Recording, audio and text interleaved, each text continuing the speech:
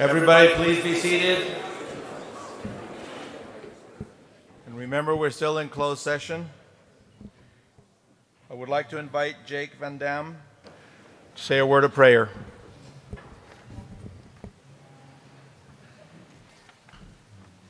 Good afternoon, everybody. Before I begin praying, or before I ask you to join me in prayer, just a little background info. So I'm Jake Van Dam, delegate from Classis Yellowstone, and back home right now, they're going through some pretty severe flooding. We had lots of snow and rain this spring, which was good for the crops down the valley, but in the mountains, water levels have been rising.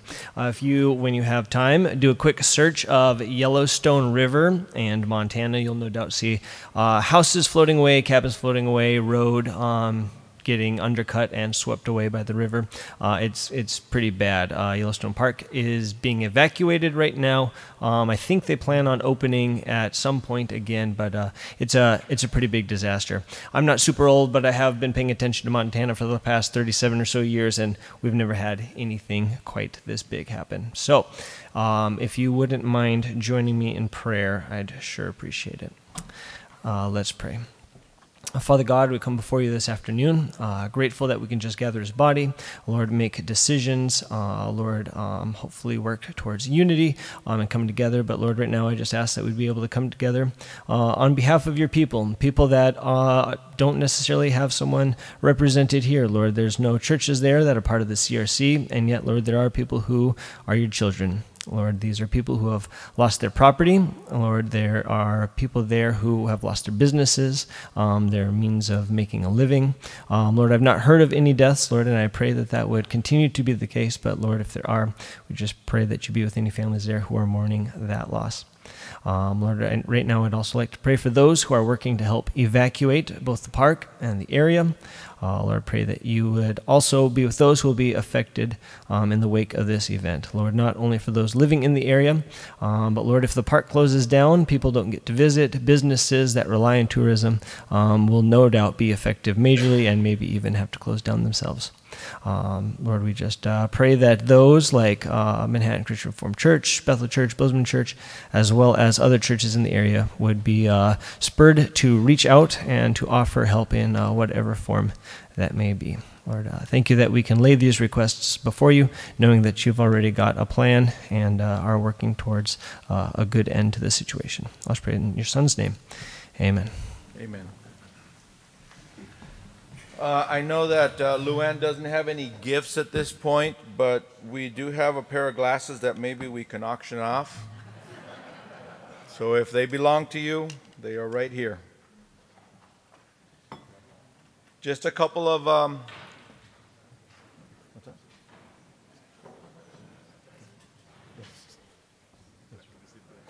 Oh. How much shall they go for?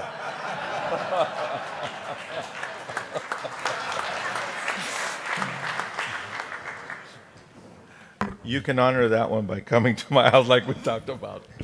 All right, just a couple of notes before we begin. We are going to need, since we tabled it, there was a motion to table, we're going to need a motion to untable. Hold on. I also want to remind you, economy of words, when you speak, speak to the motion. Do not get into a long discussion of backgrounds or anything. So we want to make our time worthy of the topic that we're talking right now. So please, again, I'm going to ask you to speak to the motion. We are going to keep the 2-minute rule, given that we have a lot of things to discuss, but I will make a couple of exceptions for some of the folks from Neyland that have asked to speak. So we're going to, with that, do I hear a motion to untable? So moved. All those in favor say aye. Aye. Opposed? Okay. So we return to the recommendations that we have at hand. So the recommendation number 1 that was put on the floor, that Synod instruct Neeland Avenue CRC to immediately rescind its decision to ordain a deacon in a same-sex marriage, thus nullifying this deacon's current term. That was moved and supported. The motion's been made. Okay. Discussion?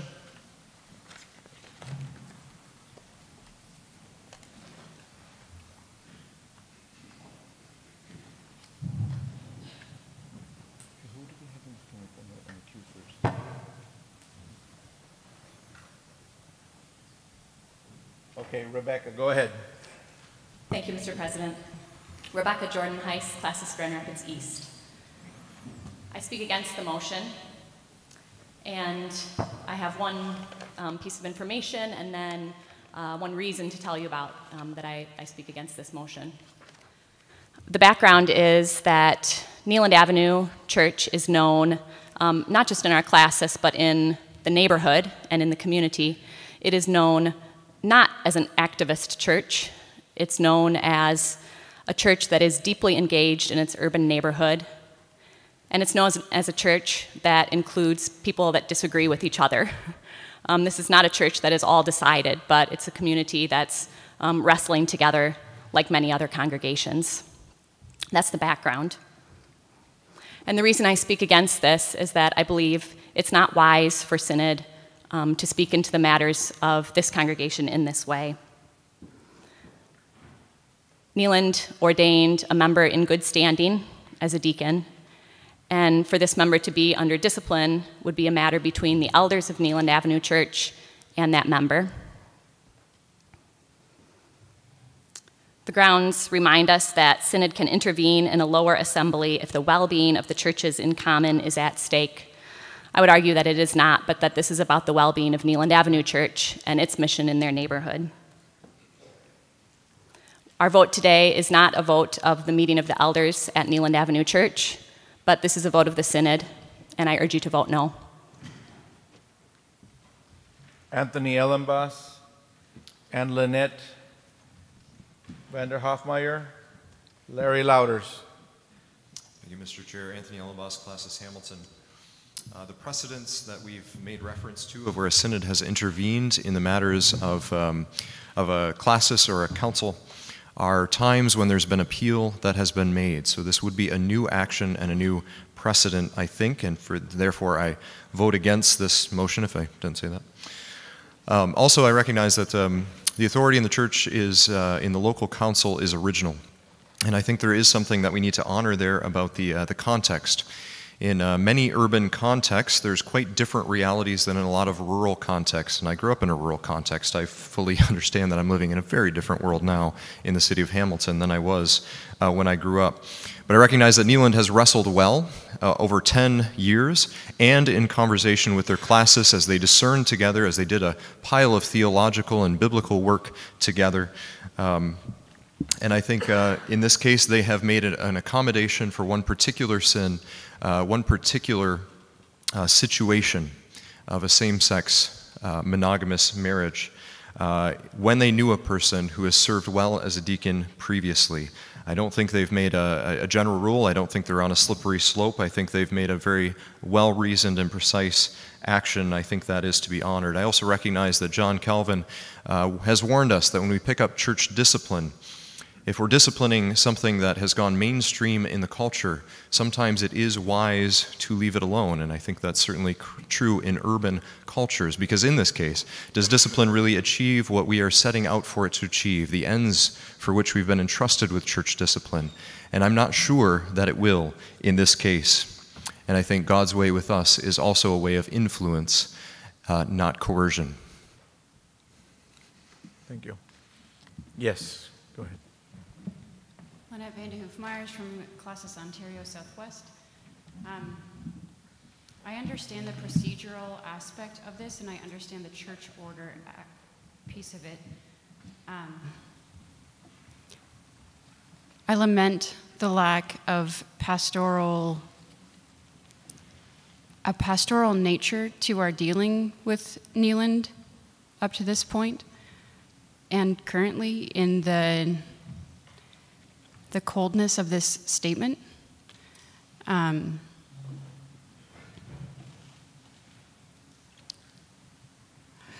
Church discipline is a process of discipleship where we walk alongside people in relationship.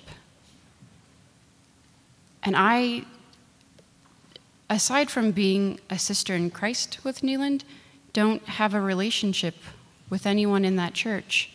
And so I understand the process of this body.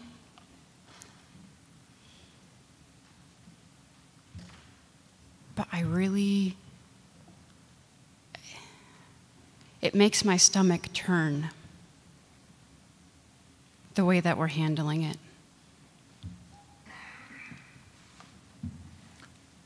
Just a comment regarding that is that a lot of times we make decisions here that may seem to be cold, but the real work really starts in a couple of days.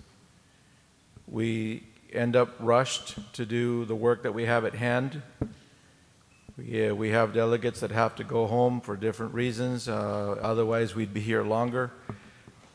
But the real work, Lynette, starts after we go home, and that's where all of these things have to be really tended to in a more personal manner. And I lament with you too. I'm sorry that a lot of these things just can't be dealt with, and it does hurt me. It does bear heavy on my heart that we can't do that. But we've been called to a task, and as cold as it may seem, we still have to meet those. We still have to meet that task. But yes, there is more lamenting than you may know that's happening right now. I believe the next speaker is Larry Louders. Is that not correct?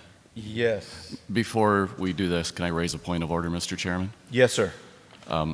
I believe that, if I understand correctly, Larry, Mr. Chairman, Larry Louders is the president of Neyland's council. Is that correct? Uh-huh. I'm going to recognize the sensitivity of this right up front, and I hope you take this for what it is. But I think the body would benefit from knowing the parameters under which members of Neyland Avenue Church participate in this conversation. One of the things that church order is clear about is that members of a council do not get to vote on this motion because they're particularly involved. Yes, that's correct. According to Article 34, the delegate may not vote on matters in which the delegate of the church of which he is a member is particularly involved. I'm going to turn that over to Kathy so she can explain a little more about that. That way, if there's any clarity that has to be brought to this, we have it. Mr. Chairman, I think it might be helpful to read the entire Article 34 of the church order. The major assemblies are composed of office bearers who are delegated by their constituent minor assemblies. The minor assemblies shall provide their delegates with proper credentials, which authorize them to deliberate and vote on matters brought before the major assemblies. A delegate shall not vote on any matter in which the delegate or the church of which the delegate is a member is particularly involved. You notice that last sentence puts a constraint on delegates who are involved in a particular matter, and the constraint is that they cannot vote. That sentence does not say they cannot deliberate. So, as I was asked at the break, the delegates from this church, this classes, may be part of the discussion, but may not vote. I would compare this to situations in a classis that are about a congregation, a church, or a pastor, and decisions have to be made, and oftentimes it's actually helpful or useful, or perhaps not, but the delegates from that church are often involved in the discussion of those matters. But of course, they don't vote on the matters the decisions that have to be made regarding themselves or their church. So I hope that's helpful. Thank you. May I express my concern for just a moment? Just to say what I wanted to say. I think in a situation like this that I think this conversation can go well. So I just want to say that. I'm not trying to say that our brothers and sisters from Neelan should not be able to speak to this. But I think one of the challenges in this kind of a situation is that this can quickly go from processing a recommendation of the advisory committee into preemptively hearing an appeal. And I just think that we would do well as a body to keep that distinction in mind. And I say that with all the respect, and I trust that our brother here will be able to keep that in mind too. So I hope you hear that not as an addictive comment, but as one that helps us as a body deliberate better. And I respect your judgment, whatever you decide, Mr. Chairman. Thank you. You may proceed. Larry Louders, Grand Rapids East, and under these circumstances, Joel is right. I was the admin elder at Neelan, and so I was the one you sent all those letters to. I'm happy to report that I'm glad to be here and interact with some of the folks that sent these letters, and I found a very gracious spirit that I did not always find in those letters of concern. I want to reiterate what Rebecca said. This is a church found in the inner city. We do much more than just this one issue. We are not of one mind with this. So I really want you to understand that piece of it. Regarding the process, this is now a top-down. I think that's a dangerous precedent to set. Maybe it's not a precedent, and maybe you're well within your rights to do this. But in our mind, it's a change of the rules a bit, because as we entered this, we consulted it. We understood this to be pastoral guidance, and guidance is guidance. And so we were able to sort of disagree with that. We did not view it as covenant breaking, and we really grieve that this body has ruled it as covenant breaking. The heaviest piece of this, I think, is in this 10-year process, we prayed. We followed the Spirit. We have a unique ministry. And as some of you have said, well, there are different spirits speaking, which to me is code that you are thinking, and I think some of you do, that we're following a false spirit. That's hard to take. We love the CRC. You're going to have to kick us out. Thank you for allowing more time. Yes. Now, this top-down, I think the old method of sort of dealing with these issues was at the local congregation. So if there's an issue of discipline, a congregant can come to the council and then go to the classes and up. This is top-down. That's a different direction. The COD in their letter actually recognized that process. When they admonished us, they said explicitly in that letter, we recognize that this is not up to church order, that we're not to do this. So this feels like a bit of a switch or pulling the rug out from underneath us. So I would really humbly suggest maybe there's another process we can do, and that's the original one.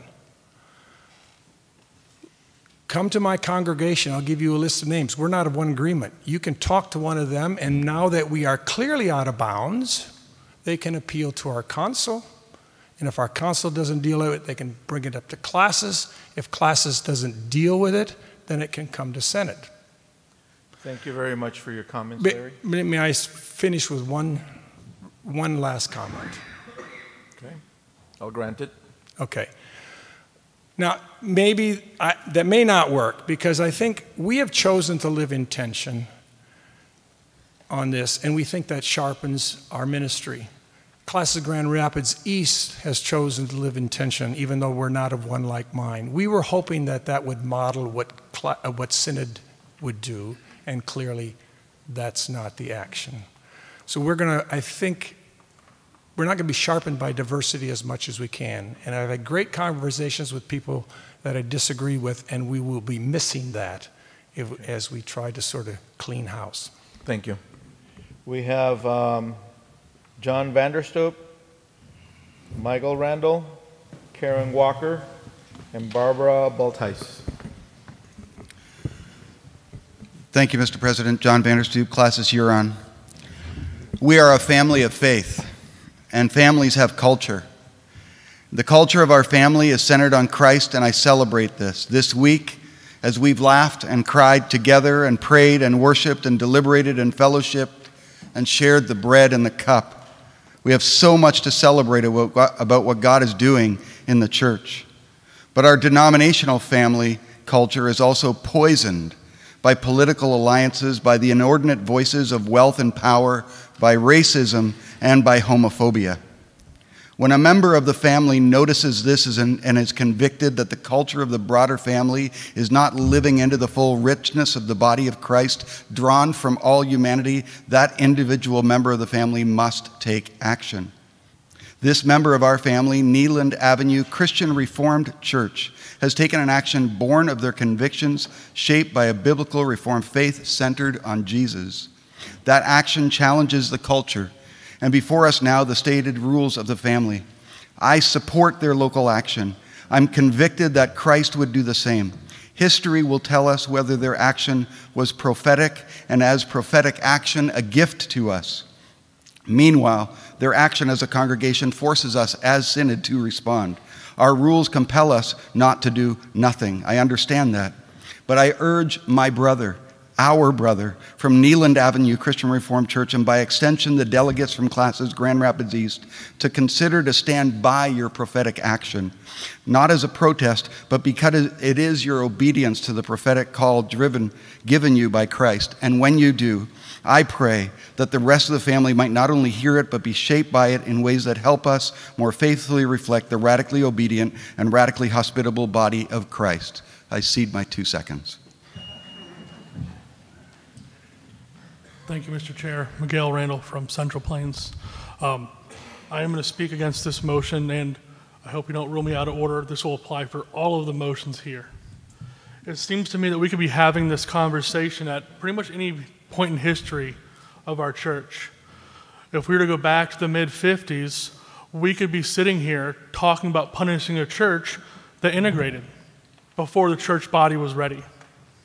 A few years after that, we could be having a conversation about a church that installed a deacon or an elder who was in a mixed-race marriage, because before that, it was against the church policy.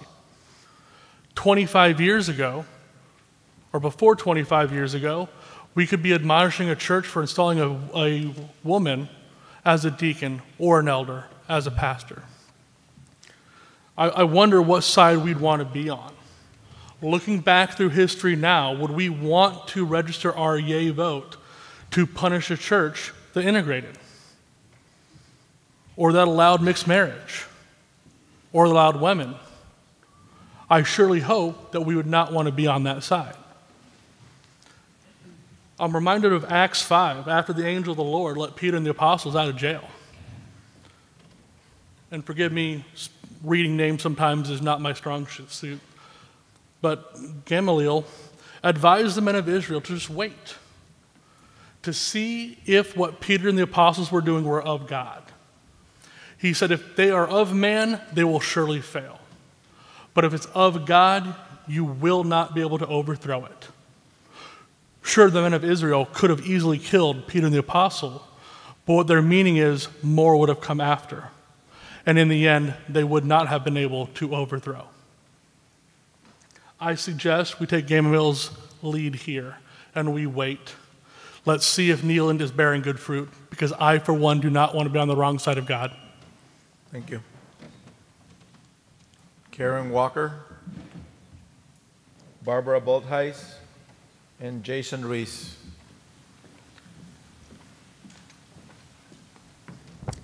Thank you, Mr. President. Karen Walker from Classis Hackensack. As I heard my brother talk, I realized that I was one of the people he was talking about when the church had a stance against interracial marriage.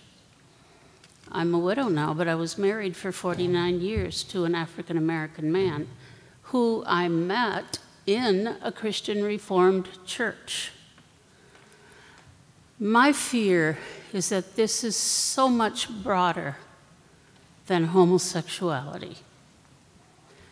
Because once we start going down that slope, we are isolating homosexuality out of all the other sins that are listed. But I don't necessarily know who in this room might have committed adultery, or who in this room might engage in pornography. Those sins are listed in that same paragraph. And so I just challenge us all to please, please, don't cast the first stone only if you are without sin. Can you do that? Yes, Barbara. Barb Bultice, Classis Rocky Mountain. Not because I want to end the conversation here, but because I think 24 voices is going to be enough, I'd like to call the question. Okay. Question's been called.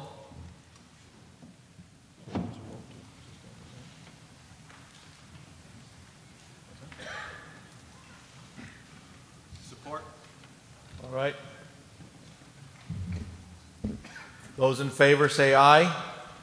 Aye. Those opposed? Aye. Okay.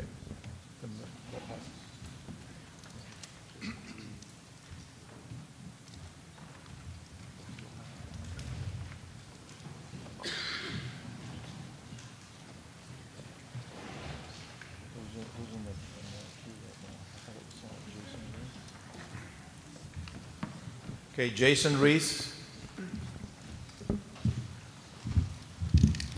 Thank you, Mr. Chair. I would correct, just my last name is pronounced Rice. I know it sounds, I appreciate being adopted into Casejo Latino, but it is Rice, and yeah. And I'm from Classis, Wisconsin. And I just want to begin by saying that this is hard, right? Discipline is hard and weighty and difficult. And anytime we enter into it, our pulses start to race and our souls feel really, really heavy. And I don't know anyone who enjoys taking disciplinary action, which is why we often don't do it. And because of a recent event in my life that some of you know, I have been reflecting back on my life, because I've been reflecting back on my life. And one of the things I have realized, reflecting on the last 39 years of my life, is that the major turning points of my life have been when faithful men, a couple of them behind me here, have come up to me and rebuked me and corrected me and said, "Jason, this is not the way you should go." And I repented and I turned from it, and it changed the entire direction of my life. And I just want to begin, I want to continue by reminding us that discipline is not a negative thing. Discipline is a blessing. It's hard, but it's a blessing. It's pastoral to do discipline. And that's what Scripture teaches us. I want to read from Hebrews 12, verses 7 through 11. It is for discipline that you have to endure. God is treating you as sons. For what son is there whom his father does not discipline? If you are left without discipline, in which all have participated, then you are illegitimate children and not sons. Besides this, we have earthly fathers who disciplined us, and we respected them. Shall we not much more be subject to the Father of spirits and live? For they disciplined us for a short time as it seemed best to them, but he disciplines us for our good, that we may share his holiness. For the moment, all discipline seems painful rather than pleasant, but later it yields the peaceful fruit of righteousness. Thank you. We have Sam Cooper, Peter Hoytema, Larry Lauder.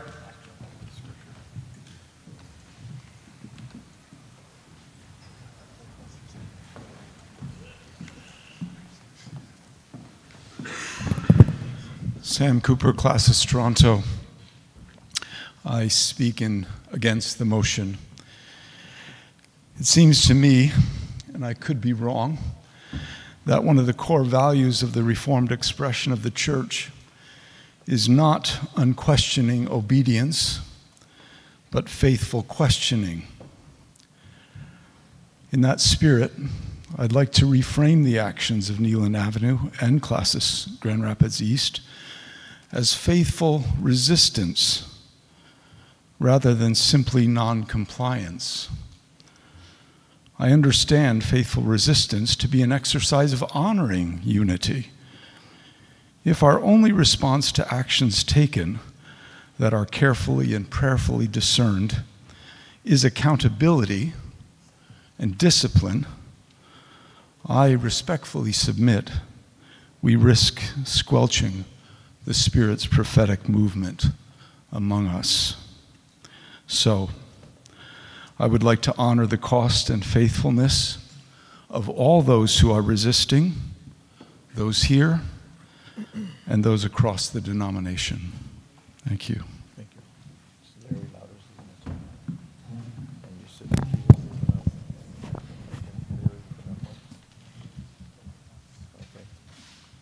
Okay, Larry, go ahead. I have Larry Louders. I believe I was I'm sorry, next. Peter. Yeah, thank you so much. Peter Hoytema, Larry Louders, and Miguel Randall. Thank you so much, Mr. President. I'd like to speak against this motion. Strictly on a logical and tactical level, it makes perfect sense. Based on what we decided this morning, you could say we adopted the principle this morning, and here's the application. Logically, tactically, this makes sense. The dominoes are starting to fall. But this is pastorally very unwise. We need time to process the decisions that we made this morning. We need extended time to engage with LGBTQ+ individuals and their supporters in our communities. I realize that many years have been invested in this already, but based on what we decided this morning, we need more time. Let's pause, let's reflect, let's engage. Yes, as the Advisory Committee 2 is recommending, but not this way. I find it interesting. I was born and raised in Hamilton, Ontario, and I knew the acronym HSR long before we came to this synod.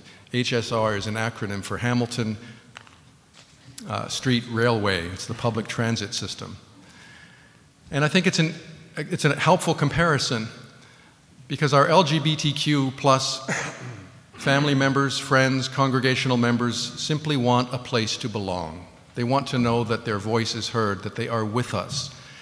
Let's make space for them on the bus. Let's ride this out with them, engaging them, listening to them, correcting them as they correct us.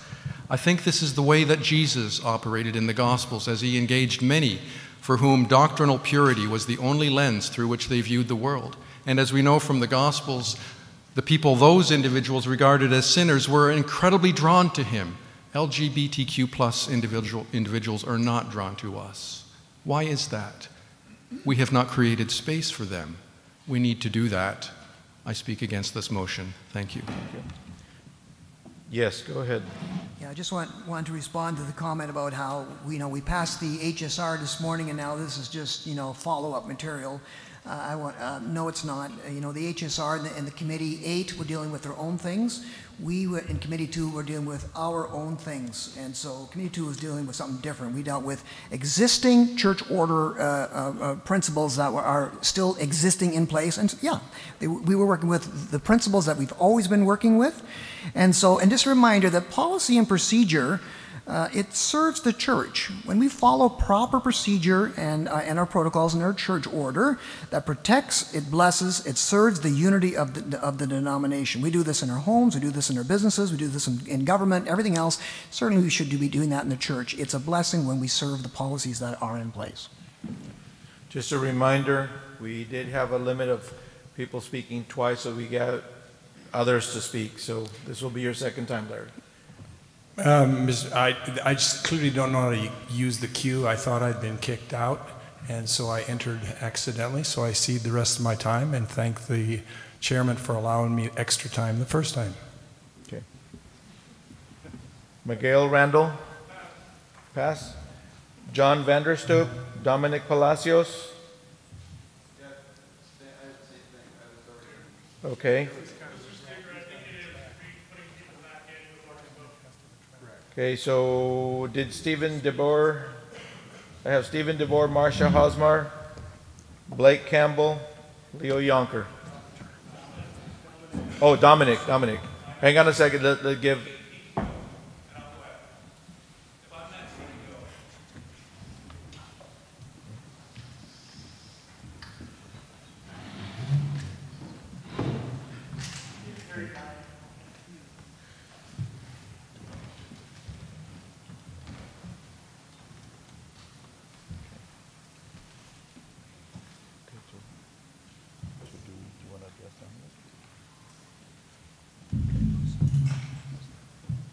Okay. Before you can speak, Dominic, there's something that we need to talk to you personally first. Okay.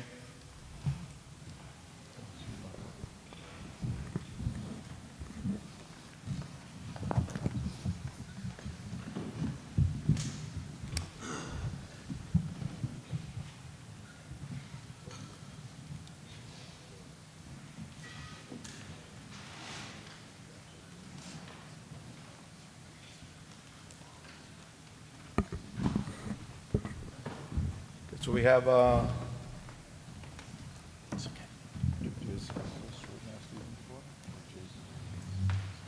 Jason Rice. Did you still? No? Okay. Stephen DeBoer. And Marcia Hosmar.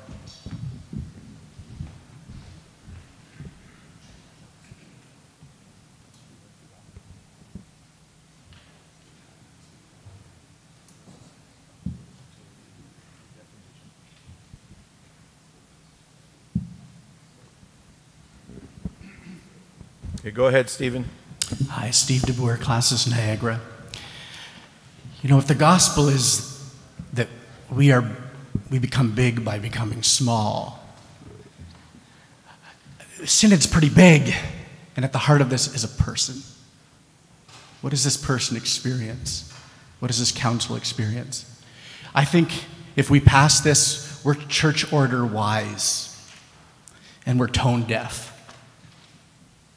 I think there's great wisdom in becoming so small that we submit to the suggestion that Larry made from their own council to open themselves to accountability that works its way from the smallest point up, then doing what we're going to do here and work from the top down. I think that's the gospel. I think that's us practicing surrendering our power and using our power to its best end. It's practicing what we've been singing and preaching this whole week. I will say that I'm not neutral to this. Neeland was my home church for 8 years when I was a Calvin student. I'm proud to say that I was there on Sunday and experienced the gospel lived out. The tension that you're living with is not, you don't deserve an arrow. You deserve to be followed by us, that we would learn to live in that tension. And I believe that our denomination, our churches, our campuses, every last bit, the left and the right, will be better for it. I speak against this recommendation, and all that follow, I'll only speak once. Thank you. Marcia Hosmar.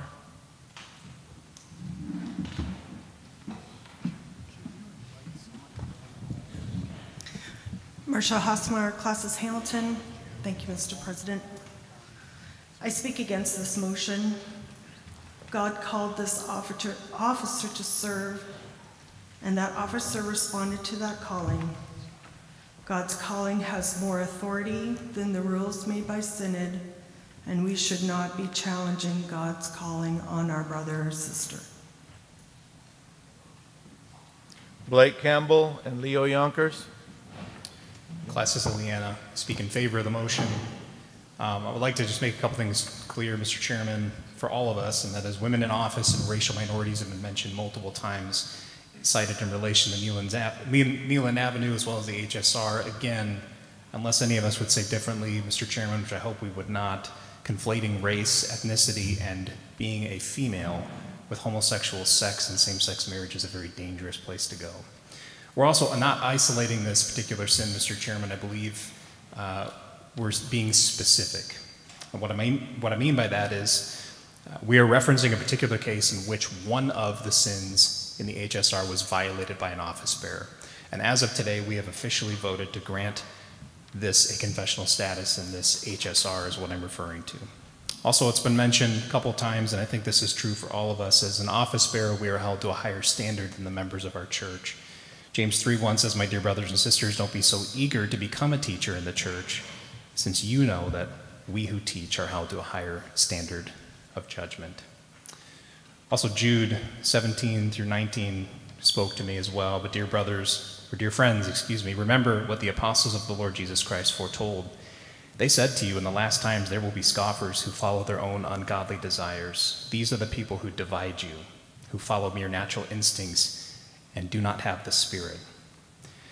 Mr. Chairman, I'd like all of us to think about this. If this body claims to be a family, then we should not be urging churches and classes to spur the guidance and the decision and the wisdom of this body.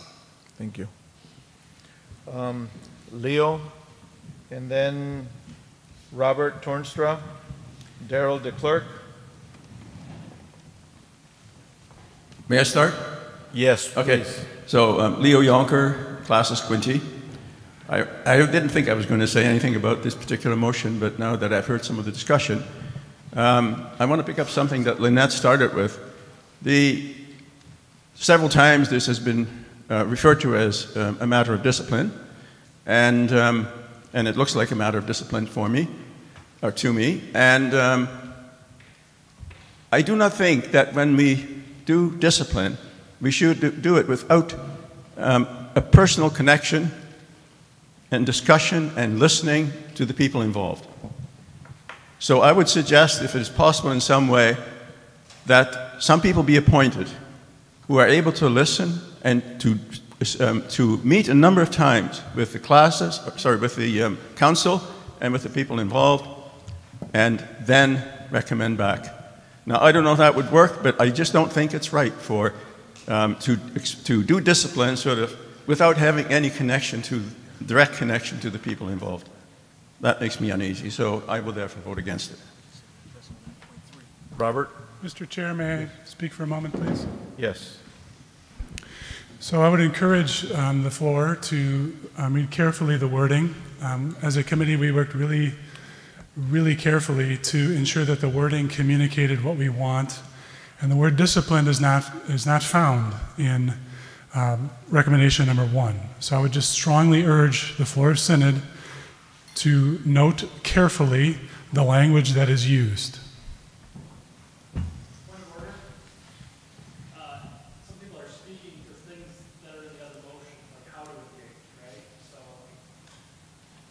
We need to. Yes, we do need to speak to the motion. Yeah, Mr. Chairman, Rob Tornstra from Columbia. I lament this as well. This has been difficult for me. The discussions on the matter we had before us this morning as well was equally very difficult. I have my convictions, and yet it's painful. There's a part of me that wants to maybe look for a compromise, because I realize that already a great deal of pain has resulted from the decisions of this synod. And there's a part of me that says there's only so much we can take in one synod. And so there's a part of me that wants to look for some kind of a compromise. And perhaps that's still a way out or still a way forward. But then I hear thoughts like, well, we're hearing a prophetic voice from Neeland.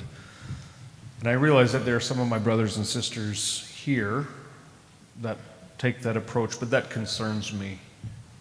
And that then leads me back to the sense that I have that says we also need to speak as a church against that. And I realize, again, not everyone will agree with that, but I think one of the reasons we do discipline is to speak against what many have determined to be a wrong course of action, a course of action that's inconsistent with biblical principles. It's not accurate to say that this is a top-down decision that was initiated all of a sudden. Our church personally communicated with Neeland. I know many others have as well. in a spirit of, I think, love and Christian community, trying to urge the congregation to rescind its decision, and that has not happened, and that's one of the reasons we find ourselves at this point this afternoon. Thank you, Mr. Chair. Darrell DeClerc, Matt Borst, and John Lee. Thank you, Mr. Chairman. Darrell DeClerc, Classis, BC Southeast. I speak in favor of the motion, and I do want to address the grief that we are feeling here, including the grief that I feel for our colleagues. For 45 years, I've been floating down this river of the CRC in one of the boats, similar to hundreds of thousands of others who've been blessed by this denomination. Neeland Ave is one of those churches with hundreds of members blessed, and so we know that this church has effective local ministry and has been a gift to so many. And we covenanted together to live and minister together under the banner of a confessional denomination. They knew the process for engaging in this, in any change in life and doctrine, and didn't follow it. And I want to address the point of changed precedent. One brother mentioned if we changed precedent. If we don't act now, we set the precedent that any church can change anything of their doctrine in life without the appropriate process for engaging together. And then synods in future are just putting out one thing after another or addressing one thing after the next in a constant stream. I also, Mr. Chairman, want to address a common misperception and mischaracterization, and then especially for those who will hear from us about these deliberations. I prayed with the pastor of Neeland Ave last night. I skipped dinner to worship with the dear people who came here yesterday and continued to speak with them after. Members of this community are always welcome and loved by us. Thank you, Mr. Chairman.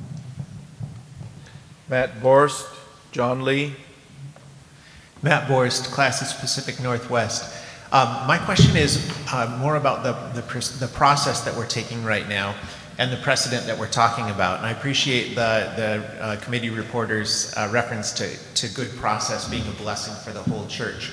One of the reasons I'm at Classis right now is because I'm a synodical deputy and I will represent Synod at various Classis meetings, oftentimes in very difficult situations.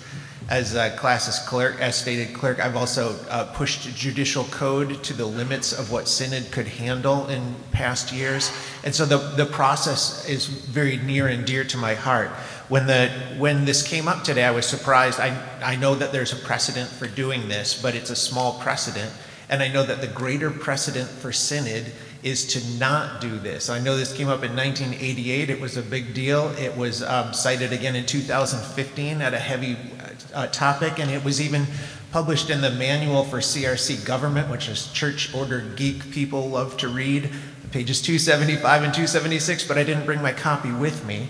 But since we're not dealing with like an Article 30, a judicial code, I'm wondering what the procedure is, if somebody could speak to it maybe, because we have in our church order commentary, right, a warning that a careful study of the history of the CRCNA reveals some serious incidents where just treatment was definitely lacking, even when that is allowed to happen for some supposed greater good. The protection of true Reformed doctrine from heresy, for instance. Right? But the scriptures are clear that we are not to show partiality or favoritism under any circumstances. And so we have these dire warnings for us as a body. And I'm wondering if either Kathy Smith or somebody could speak to why this process and not something like a judicial code or what led up to this. Are you asking Kathy Smith to address us? Yes, Kathy Smith. Thank you.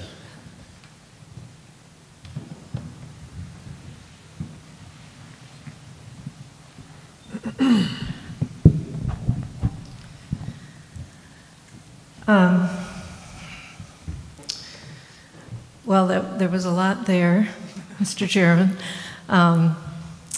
As far as the last thing mentioned, judicial code, that's an appeal procedure for a decision that an assembly has made, and that's not what this is about.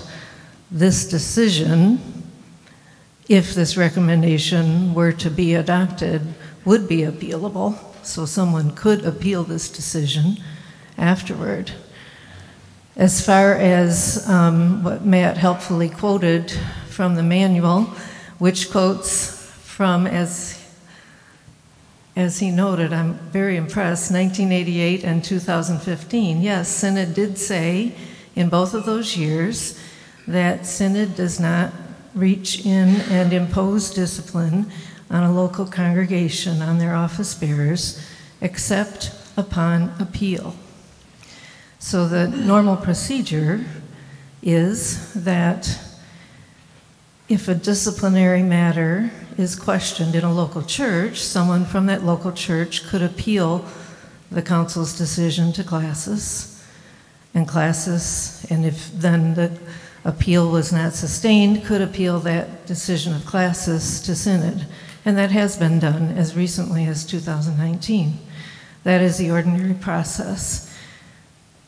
In this particular case, Neeland Avenue's council made a decision,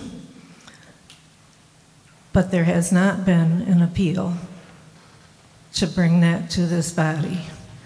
So this recommendation is a very different process from what is our ordinary process and from what Synod itself has cited, as noted in 1988 and 2015, and perhaps in other places. And I will say that this information I also offered to the advisory committee. Thank you. John Lee, William Wilton, David Bosher. John Lee, classes me, myself, and Iacota. I've been trying to listen well for the past couple of days. I'm going to indulge. I'm not going to actually speak to the motion. I'm going to make an observation. What we do is important. We've just heard from Kathy about process. We've been talking about process. I think what matters is how we do it, and if anything we do doesn't come from love and a sense of shared brokenness, we're not going to do the right thing. But I do think you can vote for this motion or against it with that same sense, so I don't want to put that in either of the camps. But I want to just note to this body, I don't think we're really listening to each other, even though we're talking a whole lot. Like we say, submit to one another out of reverence for Christ, and yet when a body makes a decision, you have to kick us out because we're not going to listen. Or, well, we're going to do this, and we're not going to listen to you. If we're just going to keep talking past each other, Mr. President, then I think we're doing more harm to the people I want to center, which are the vulnerable. And if we're saying, if you believe that those of us who teach a traditional understanding of marriage are causing harm, blood on our hands, toxic theology, bad fruit, then how dare, because we went to seminary, will you stay in unity with me if I'm causing harm to the vulnerable? And if those of us believe what we say, that those who are on the other side aren't calling people to Christ and to die to themselves and to find life where life is found in the voice of the beloved, how dare we stay in unity with each other if we're allowing you to cause harm? So either let's not make the arguments we're making, or please may we listen to one another. And when we listen to the Word of God together in humility, and I guess I just want to make the observation, I don't think we're doing that as well as we should. Thank you, Mr. President. Thank you. William Wilton and David Bosher. And finally, Dan Hoagland. Thank you, Mr. Chair. William Wilton, Classis Columbia. I speak in favor of the motion, and I hope I can do so lovingly and supporting people that I disagree with and who disagree with me. I believe that this is about Reformed church polity and that it is biblical mutual accountability. And that's what we do in the Christian Reformed Church. That's what we do in the Reformed tradition. This is not a top-down decision. This is not a precedent. We did the same thing, virtually the same thing, the first synod I attended in 2005 with the situation in Classis Toronto. But of course, this doesn't mean or preclude that Neeland or Grand Rapids East or any one of us cannot or should not be loving to people from every community. Doesn't mean that this deacon even needs to stop loving or serving her community or doing benevolence in the name of Jesus Christ. But we are called to judge the calling of other office bearers. A number of people have said we are not called and we cannot judge the calling of people's callings. Can't judge that. Of course we can and we should. We're instructed to do so. We do it at the local level, we do it at the classis level, and we do it at the synodical level. We're going to judge people and approve them and recognize them, whether it's a call to the seminary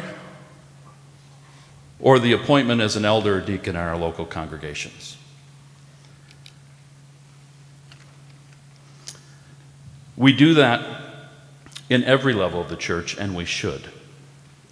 This motion is about a covenantal relationship, and that was violated. We just want that put back in right order. It's about Reformed church governance. It's about mutual accountability. Thank you.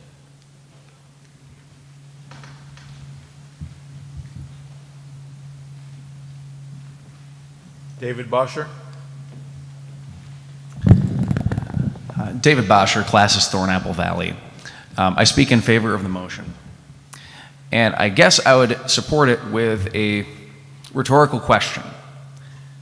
Do we have preferences or do we have positions? What is it that we put all this work into deliberating over? I have a friend of mine who constantly used to tell me that I should be pastoring a non-denominational church. And I would go on about mutual accountability, and he would go on about how much couldn't get done. He retired 2 years ago, and the pastor that followed, because he was not under mutual accountability, had the church basically off the rails inside of a year. When I'm counseling young men to be pastors and young women who want to be pastors, this is one of the things I bring up about why it is that I'm here in the Christian Reformed Church. I'm here for the mutual accountability. I want to know that if I'm running off the rails, someone is going to come and talk to me. And indeed, I thank God for faithful mentors and pastors who have. And additionally, if I'm going to put in a life of sacrifice and work for a church, I want to know that the pastor will be themselves a person under authority after I go, so that my work of building a community in God's glory will not be in jeopardy of false teaching. Do we have positions or do we have preferences? I think that's what's at stake right here. And if the answer is preferences, then I would submit that we're spending an awful lot more time here than we really need to on everything that we deliberate over.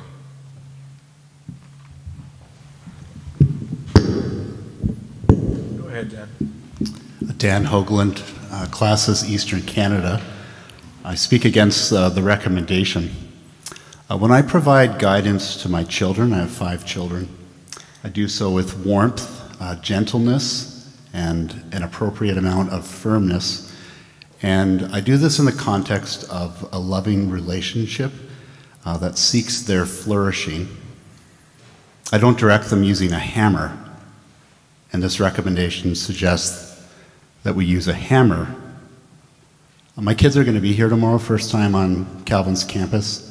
They're going to join Synod for a little while. And you know what? I mean, I'm glad they're not here today, but I speak against the motion. Those are all the speakers in the queue.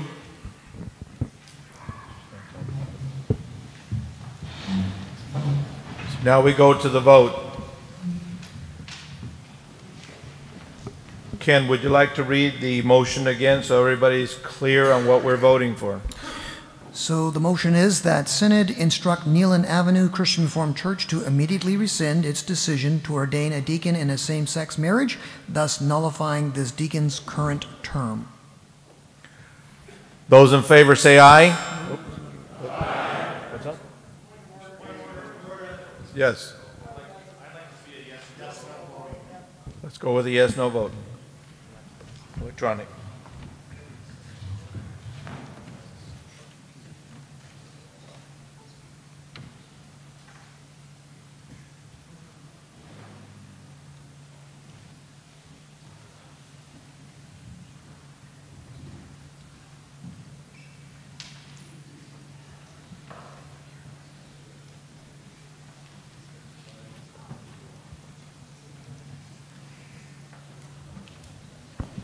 Mr. Chair, if I may, can I ask that you read the for and against the amount of each vote, please? You may ask. I'll give you an answer in just a moment. Thank you, sir. Kathy, may I?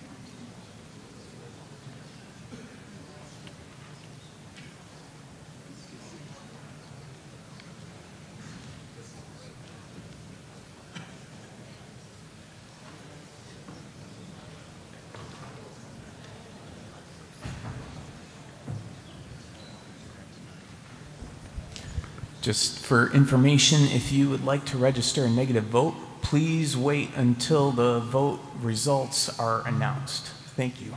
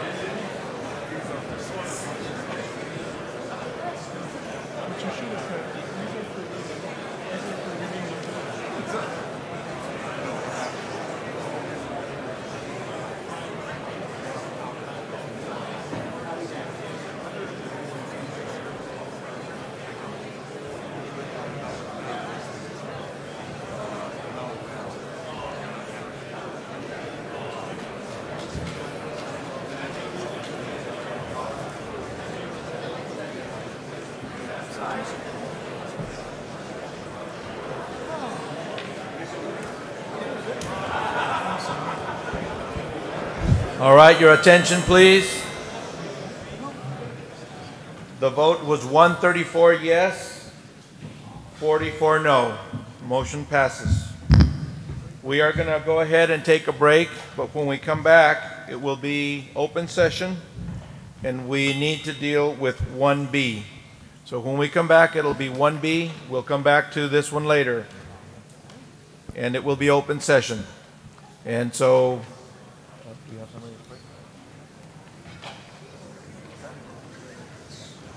all right, then we'll go ahead and take a break right now.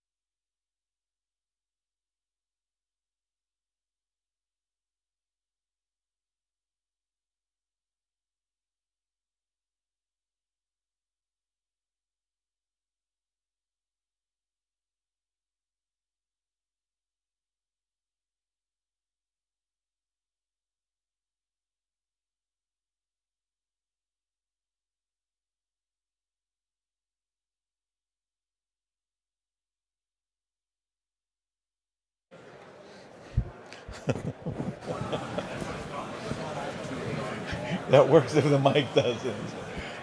Please sit down. Time to come back.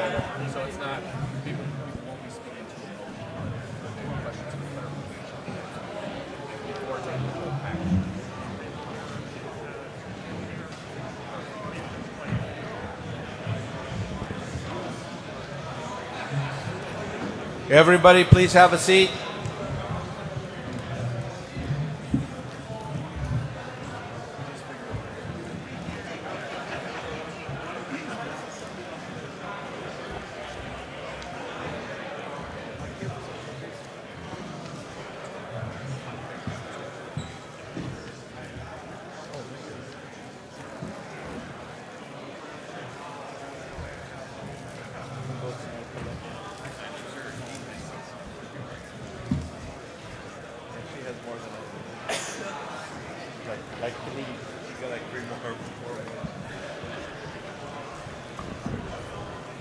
Okay, please have a seat, everybody.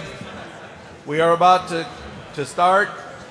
And Gerald, the clerk, I think he's got cold water in that thing if you're not sitting down. Luann has something to say.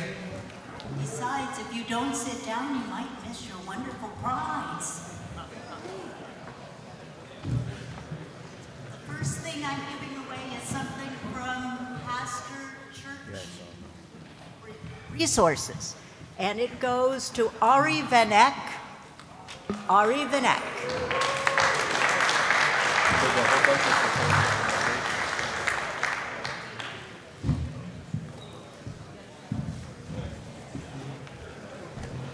Well, you won something today, and it's heavy, so be careful. Raise Up Ministries is giving this wonderful set of books to Rick Admiral. Rick Admiral.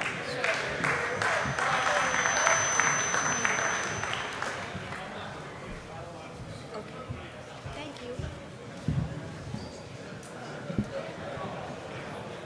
I have a wonderful Calvin mug or glass. I won't say what you're going to put into this glass, but Jeff Bazine.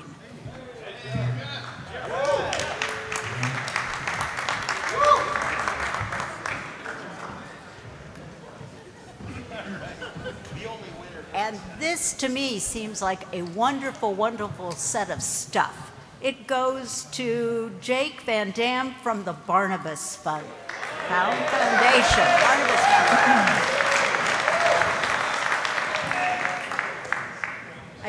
I probably shouldn't be balancing that mug on the top. There you go. Thank you, guys. Okay, let's continue. I have a number of negative votes. Miguel Randall, on the grounds that Neelan Avenue CRC is follow where God is leading them.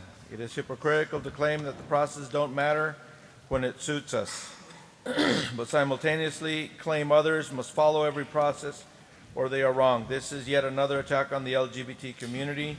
We are saying yet again that a group doesn't belong. We were wrong when we did it in regards to the segregation. We were wrong when we did it in regards to interracial marriage. We were wrong with preventing women to hold office.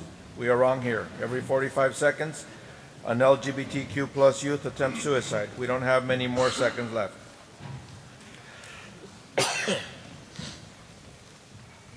Negative vote from Rebecca Jordan Hayes.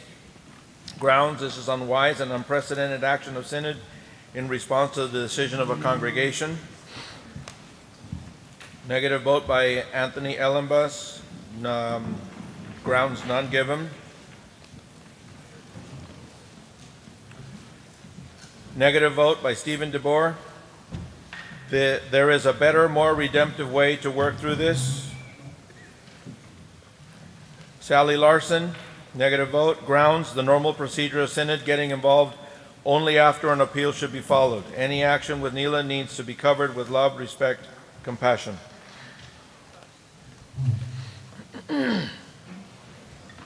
Marsha Hosmar, negative vote.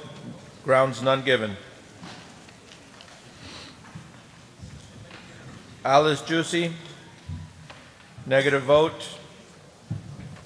Grounds, it appears the COD did not follow typical protocols in initiating a letter of admonition, and Synod is doing the same, coming in with a top-down, heavy-handed approach when they have not developed a relationship with Kneeland Avenue Church.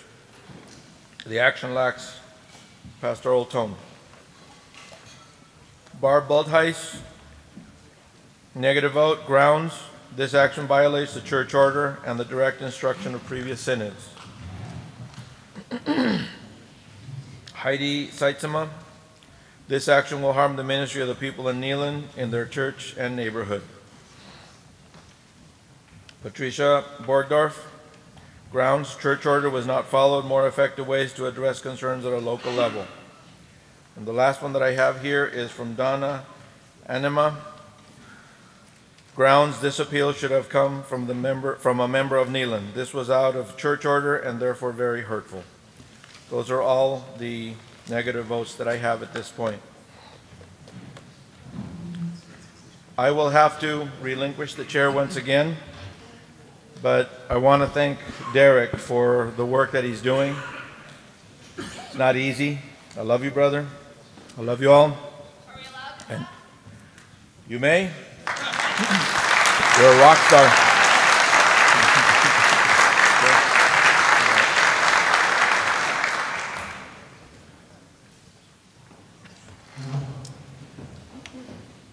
Glad to be back. Let's try to do this one in under 9 hours this time. Actually, we have to do this before we can examine Zach King this evening. That interview is scheduled for 7 p.m.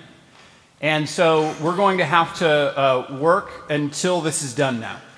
And so I don't want to say many words. I just want to hand things over to our reporter from Advisory Committee 1, who is going to walk us through his report on synodical services and structure. This is 1B.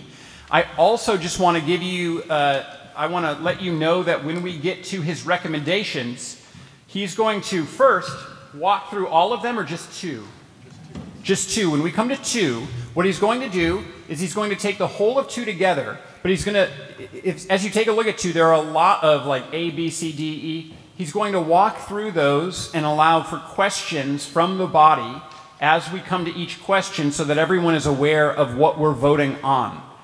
Now that's a little unusual, but we think it's the most effective way to make sure everyone's on the same page as we approach voting. And so I'm going to turn things over now to the reporter. Please present to us your report.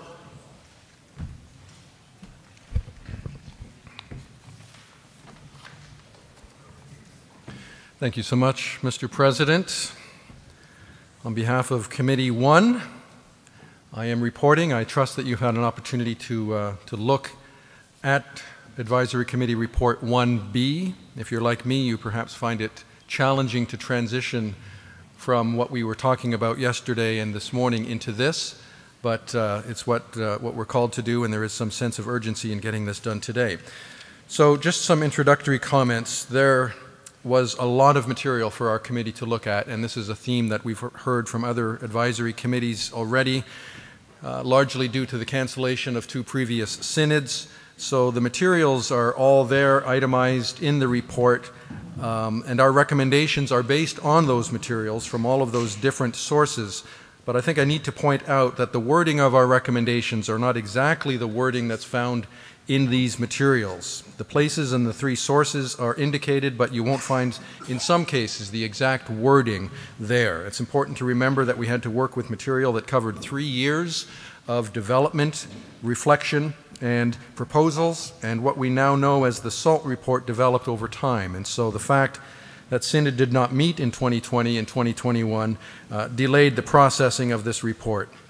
There was no opportunity to engage with churches and classes, and so that speaks to some of the change in the language. So our recommendations are very much grounded in the resources, but some of the wording is different. I'd also like to add this comment. When our committee began to do its work, we found that the diversity of opinions and the range of emotional responses to the SALT report that are present in the denomination, and particularly in Canada, were also evident and present among the membership of our committee. There were many myself included, who came to the committee work with questions. The content that we were dealing with, the way all of this was processed, there was some level of ambivalence and even confusion and frustration that was present. And some of us came wanting to hit the pause button and have some more time to reflect on the complexities of this presentation. And yet the truly reassuring and amazing part of our work over the past few days was to see how we as a committee all landed in the same place. It was a really marvelous thing. And our report and its recommendations are here unanimously adopted. I think that's worth noting and celebrating. And I'd also like to say that a significant reason for this consensus relates to the very competent role that our chairperson, Joel Vanderwerken, played. He did an incredible job. I want to just take note of that and celebrate that. Thank you, Joel. As for my role as a reporter, I came into this role with significant concerns. I wasn't sure how I would be able to competently explain all of the intricacies of this report. As I shared with the committee, the realm of corporate structure and governance is not one in which I inhabit comfortably. And I also need to share with you at this particular moment that perhaps like many of you, I come into this conversation somewhat physically and emotionally spent. But here we are. When I thought about the report that would come before you, I thought about something that Charles Spurgeon once said about preaching. It's a good word for preachers. It's a good word for those who listen to sermons. And when I mentioned it to Joel, the chairperson of our advisory committee, he said, "You should lead with that. That's a good thing." Here's what Spurgeon said, the eminently quotable Charles Spurgeon. "If there's a mist in the pulpit, there will be fog in the pew." I know we're not sitting in pews here, but you get the point. And as I shared with the committee, I don't want there to be any mist in this pulpit, because if there is, there will be fog out there. And I was reminded of that quote, even as we broke for our mealtime gatherings for lunch and dinner, because there, when I was getting my beverage, you know, there are a number of options presented there, and there, lo and behold, is Sierra Mist. I love Sierra Mist. It was my go-to soda during my 11 years in New Jersey. You can't get it in Canada. And so I was looking so forward to drinking Sierra Mist, and then I felt so conflicted. No mist, no mist. There can't be any mist. I have a little, I think it's good at this point that we take a moment to laugh, given what we've been talking about. So I have a little can of Sierra Mist here with me. But it's not Sierra Mist. I took my Sharpie and I wrote Synodical Mist. And I'm just going to set it right there. And I'm going to try really hard not to open that can of Synodical Mist. Because if there's going to be Synodical Mist here in the pulpit, there's going to be a lot of synodical fog out there. And we got to try to avoid that. And I'm very grateful for the help that others on the committee provided in the drafting of this report that you have before you. I want to especially acknowledge Scott and John, and again our chairperson. Part of the reason the preparation of our report took considerable time is that in addition to all of the administrative complexity that we're dealing with, we recognized significant pastoral work too. And this relates to the overtures that we'll speak about in time. There is significant pastoral concern, hurt, and frustration that we acknowledged and wanted somehow to address. I'm reminded of a quote, perhaps you've heard it from Flannery O'Connor, and I think in light of what we have been thinking and talking about yesterday and today, it's particularly apt. Sometimes you have to suffer as much from the church as for it. We understand and affirm the hurt and frustration that many people felt as a result of the SALT process, the SALT report. We read the overtures that expressed that. We acknowledge the challenges associated with the lack of ecclesiastical process to engage appropriately with churches and individuals. But we as a committee truly feel that our recommendations go a long way to provide a good way forward for ministry in our binational denomination. And so with that, I'd like to read the background that introduces our report and its recommendations. If I may read the background, Mr. President, at this time? Yes, you may. Okay, thank you. Your Advisory Committee of Synodical Services and Structure has spent a great deal of time considering the matter of the Structure and Leadership Task Force report, the SALT report. receiving significant input from Andy DeRuyter and Michael Tenhaken on behalf of the Council of Delegates and in their respective roles as the Canadian and U.S. corporate officers, as well as Al Postma and Terry Veldboom, senior-level Canadian staff. We acknowledge the disruption of the pandemic as well as significant personnel changes and the reality of Canada Revenue Agency tax compliance issues. I just want to comment, that was a key impetus in the development of the SALT report, the recognition that tax-exempt status was very much in jeopardy in Canada and that we were not currently legally in compliance with the Canada Revenue Agency tax compliance rules. So this is what required the COD to move forward with some changes without the ordinary engagement with churches and classes due to the cancellation of Synods 2020 and 2021. This was unfortunate, and we recognize the pain that has resulted from this delay. This frustration and pain was evident in the overtures and communications sent to Synod by a significant number of the Canadian classes. While different structures will admittedly not on their own fully resolve this pain, it is our hope and prayer that within these new structures, some of the challenges of creating a healthy binational ministry can be more effectively addressed. In our deliberations, it quickly became clear that the work of the Structure and Leadership Task Force did not end with their 2021 report to the Council of Delegates. Indeed, the COD and the Structure and Leadership Implementation Team has explored even further changes in the intervening months, many of which address the concerns outlined by both the Canadian Catalytic Conversation, January 2022, and in several of the overtures presented to Synod 2022. Our recommendations have taken into account all of the information from multiple sources, including the COD, overtures, the agenda for Synod and its supplement, and other materials, which have outlined the evolution and improvements to the structure and leadership. We trust that this growth will continue as the CRC&A lives into its new structure and makes adjustments and improvements. However, we don't want to allow the challenges of the process to undermine the quality of the final results before us. As a committee, we believe that the proposed structure and leadership aligns with originally stated goals and also enables Synod 2022 to move forward based on our stated organizational values: partnership, collaboration, cooperation, shared mission, and interdependence between countries, ministry institutions, agencies, programs, and partners. Chief among the developments that the COD and the CRC&A have implemented is the creation of a new executive leader for the CRC&A U.S. Corporation. This position is the Director of U.S. Ministry Operations. Organizationally, this person is the counterpart to the Executive Director Canada, who correspondingly reports to the CRC&A Canada Corporation. This revised structure is reflected in the diagram of legal corporations found below, which was adapted from the diagram in the Agenda for Synod supplement on page 25. Note that this chart only reflects legal corporations and doesn't fully reflect the interconnected nature of ministry relationships. That chart is a very helpful one, at least it was for me and for our committee members, and it's something that I won't say anything more about now. I think as we make our way through our recommendations, particularly number 2, it will become more clear to us. So do keep that chart in mind.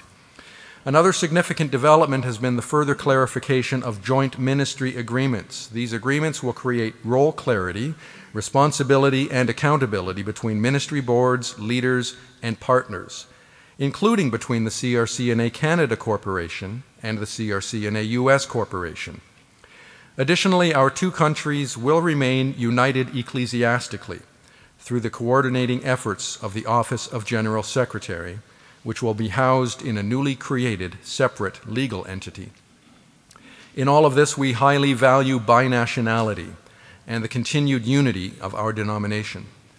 While we recognize that heartache, frustration, and pain have been felt along the way, we are hopeful that this new structure and leadership will place the CRC&A in a strong position to move forward and confidently share the gospel.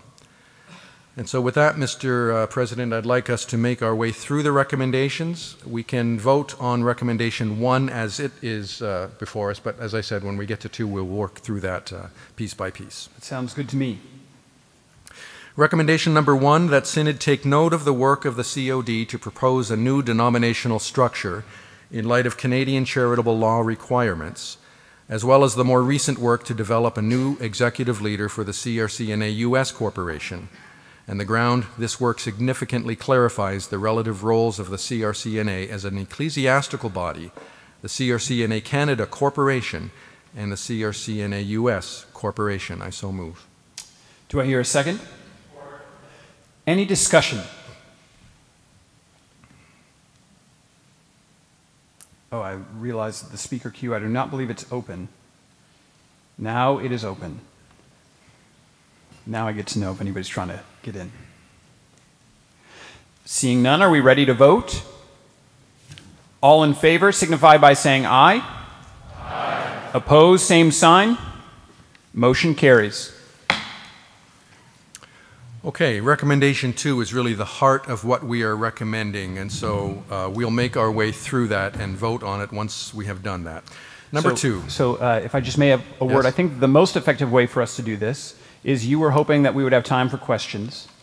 And so I'm going to ask that the speaker queue stay open while we work our way through here. And if you have a question, you can go into the speaker queue to ask that question after any point. Does that work for you, Peter, if we do it that way? Yes, that's fine. Now, keep in mind, we're not deliberating on any motion. This is to answer any questions, recognizing that we don't want to open that can of synodical mist.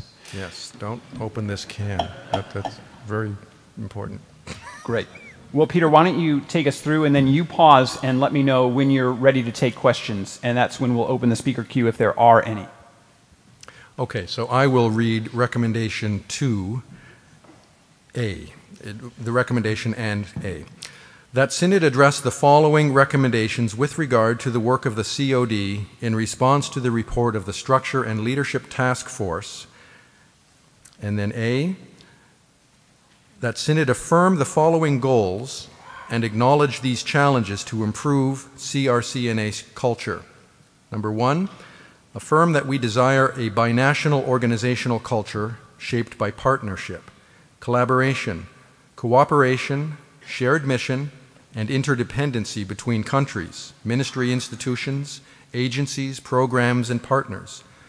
Board members and leaders will be selected who affirm these cultural values. Number 2, acknowledge the ongoing challenges the CRCNA organization faces in resolving the Canada Revenue Agency compliance issues in Canada, and recognize that the implementation of the recommendations in the SALT report must address these issues, but should not unduly impact the CRCNA organizational culture. I will take comments and questions now. Let me see if anybody comes into the speaker queue.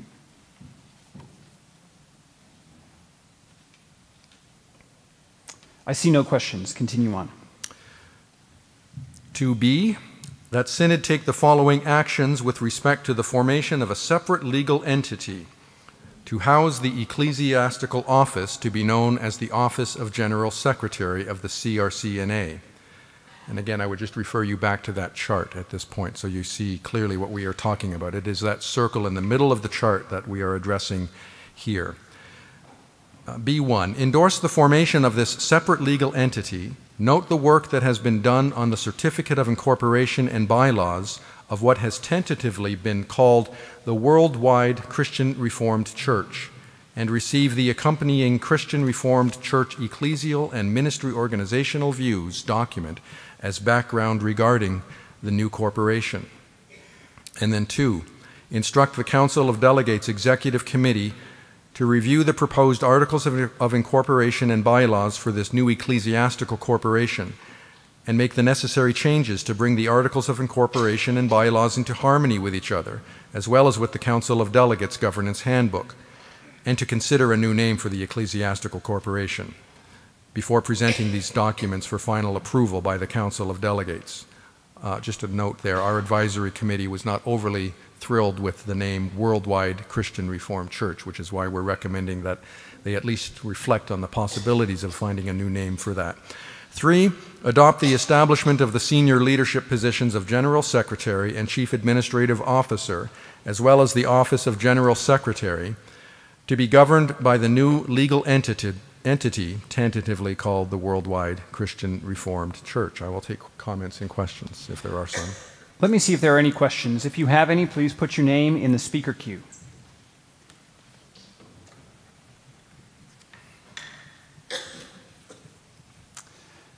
I'm not seeing anyone in the speaker queue, so please continue. There's one. So Harold, why don't you come and ask your question?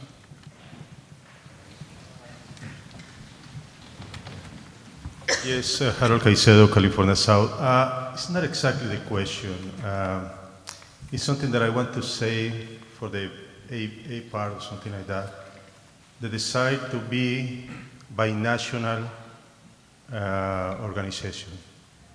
Actually, I think in the last year, we are talking about not to be like just binational organization. We are trying to be like multicultural or at least or international or global organization, something like that. So the Consejo Latino is working in that direction. So I think it's the future for us. Thank you.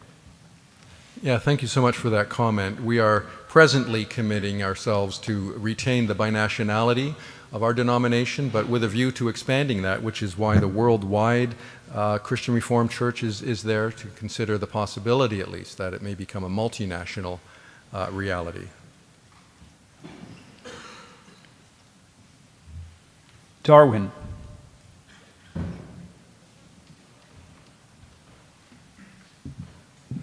Darwin Glassford, Classes Holland. Can you speak to the financial cost of this for salaries and other related expenses and how you plan to address that in a time of declining ministry shares? I cannot speak to that. I'd have to defer to someone who can speak more competently on the financial matters. I see Andy is standing up, so he has privilege of the floor. I'll defer to him. There really is not a significant cost increase. John Bolt is retiring, as Colin Watson's retiring. Zach will move into that old office. CAO will move into John's old office. We're not making any new positions here, so the cost, there's not a huge cost. We're not, even the new office of General Secretary and its new entity will just take people from other positions. So there's not a lot of extra cost at all whatsoever, except some of the legal costs to set these things up, but no significant cost increases at all. There'll be a lot of positions that are here now that are going to be eliminated, and the money that was used for those positions will be used for the new positions.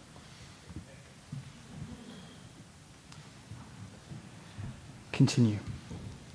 Okay, turning to... before you do, two people just hopped on, Daryl, and then Hope is on deck. Sorry, this is not real time. It takes a couple of seconds, so. Daryl the Clerk, Classes BC Southeast.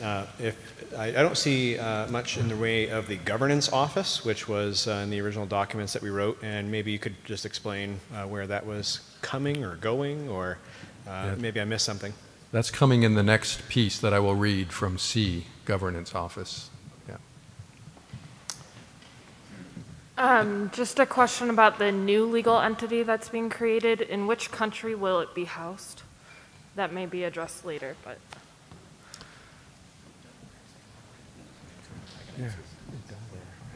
Yeah, you want me to answer that? In which country is the new legal entity, what was the Worldwide Christian Reformed Church in this document? It's being incorporated in the U.S., and that was for legal simplicity, as I understand it. That's correct, Andy? That's correct. And I made a fool of myself, the committee, because I keep thinking New Jersey and Delaware are the same, but it's in one of those two because that's where a lot of these corporations are done. Excuse me, but I'm from the West Coast. I don't get out that way very often. And since both Peter and I have lived in New Jersey, we made sure we took due offense to that. Okay. The due offense is noted. Are there other speakers? We have Jason Rice, who would like to ask a question.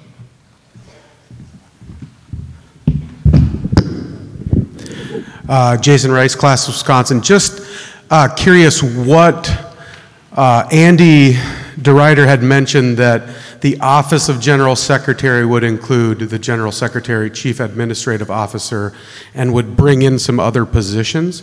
I'd just be curious what other positions would be part of the office.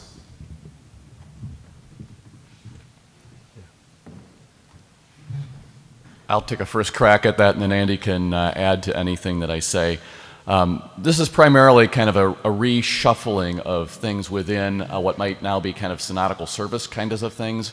We're looking for the things that are managing the kind of the binational character of the denomination and joining the U.S., managing the U.S. and Canadian partnerships, and just kind of overlooking the governance of the denomination as a whole. You want to add anything to that, Andy? Yeah, its office is like the Synodical Secretary's office. It's CRC publications, Kristen's work, those kind of things will be in the office of the General Secretary. I believe that there is another person who's requesting the floor for a question, so you can go for it.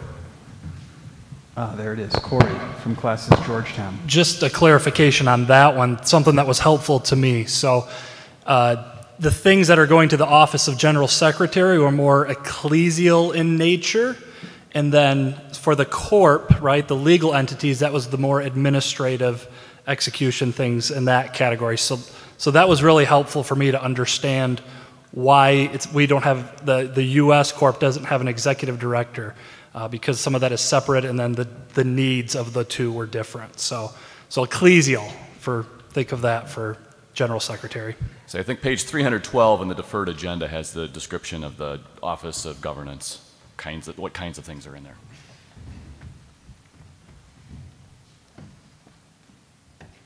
I don't see any other questions, so continue.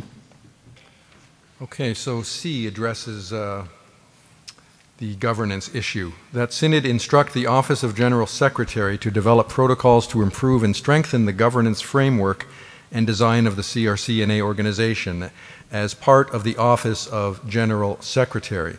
There was, as originally or previously mentioned, some reference to an Office of Governance, and we found that to be a little or potentially confusing, where people would think that this is another office, a separate office that's being established, similar to, for instance, the Office of Synodical Services.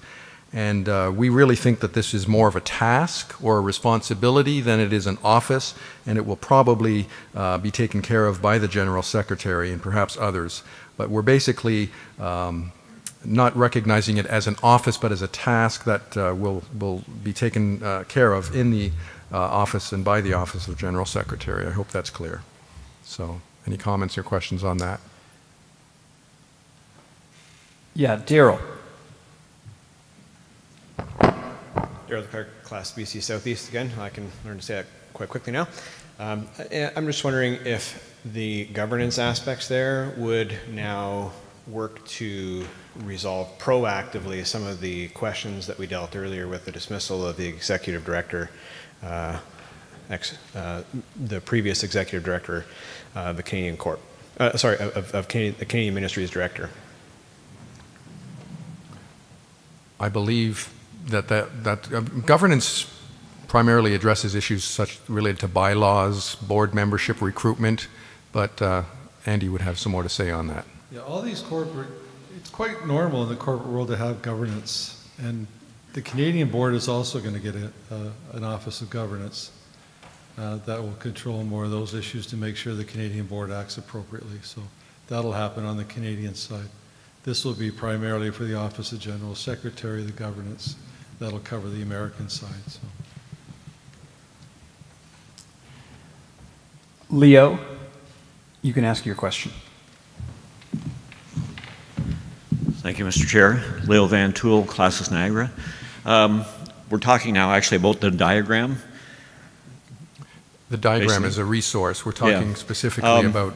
When I look at that, I guess my question is, does it change the responsibilities of this synod over against the organization of the CRC&A?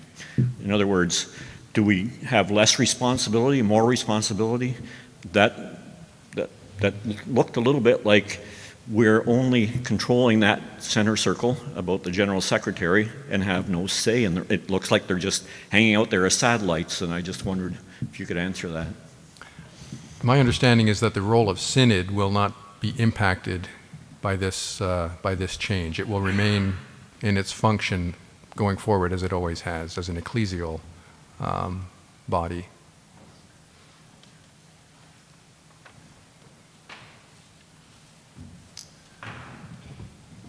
Anyone else have a question?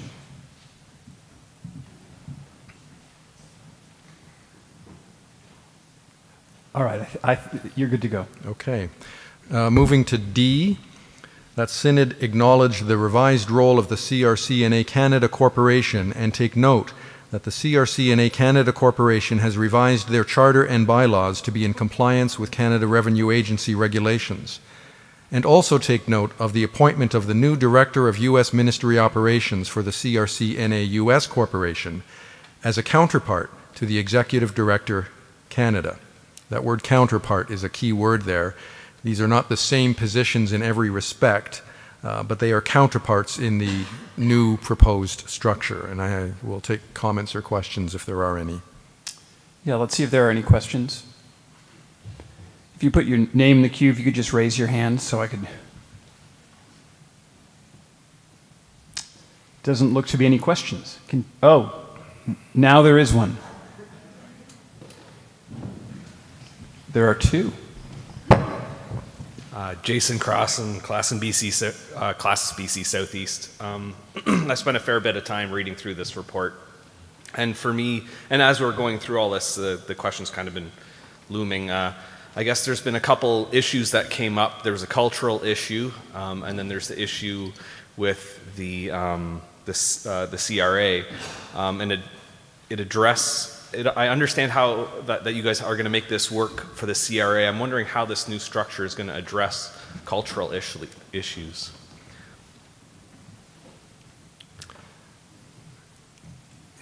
I'm wondering if there was outside expertise that was consulted, like some type of consultant that would help in this process, like the process of. We've got new names and we've shuffled things around, but I'm wondering if that's going to help with the culture. Like we've had a number of executive directors leave, and yeah, I'll say something, and then I think our chairperson has something to say. As we acknowledge in the report, no structural organizational presentation is going to address cultural or fix cultural issues. There are cultural issues there.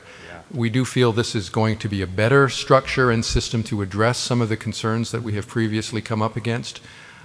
So it's just something that we're going to have to implement and see how that works, and if there are any concerns that come up, this is a better way to address and deal with those. Yeah. No, I recognize it definitely addresses the issues with the CRA and that, but I just wasn't sure. Yeah, but it goes beyond just the CRA. The culture, like if we have a plan on moving forward, how we intend to improve the culture, other than saying we want to improve the culture. Can I address that? Yep. You want me to take a crack at it, Andy, and then you can follow up with my comments. Sure. I think one of the things that our committee heard is that within the current structure, as it plays out right now, it's clear that who the executive director is for Canada. It's clear who that official is. Colin here wears two hats. As we heard the other day, he walks on water too, but that's a whole different thing. But Colin's role is both the ecclesiastical head of the denomination, but also the legal head of the U.S. corporation. And what this new structure does is to distinguish between those two roles, so it's clear when when the person is standing in which role. The new General Secretary doesn't have to fill both those roles. The General Secretary is the head of the ecclesiastical organization, and there's a separate individual designated as the legal head of the U.S. corporation. And it saves the conflation of those two roles, and I think makes the structure that much more clear. So we're not trying to figure out who Colin is or his successor is when they're playing that role. Does that answer your question? I definitely saw the benefit to that for sure. I thought that was wise. In terms of the cultural problem, like if there's I didn't see a plan of how it was going to be, like the cultural or maybe that's the plan, but I just wasn't sure if that was going to fix the culture. I mean, I think maybe I'll take a real quick at it, and then Andy can jump in. I think the idea is by separating those two roles in the U.S. side, it's clear what the U.S. side is and what the Canada side is, and then the two countries can kind of work through their joint ministry agreements to contextualize ministry properly in whichever side of the border they're working. You want to add to that, Andy? Yeah, you might remember that Brother Al here was hired as the transitional executive director. A big part of his job in this 2 to 3 year appointment will be looking at culture, we'll be rebuilding relationships, we'll be rebuilding trust.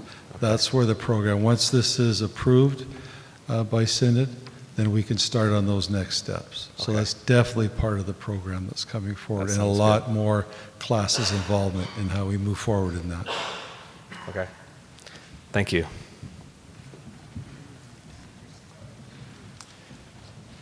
Go for it, David.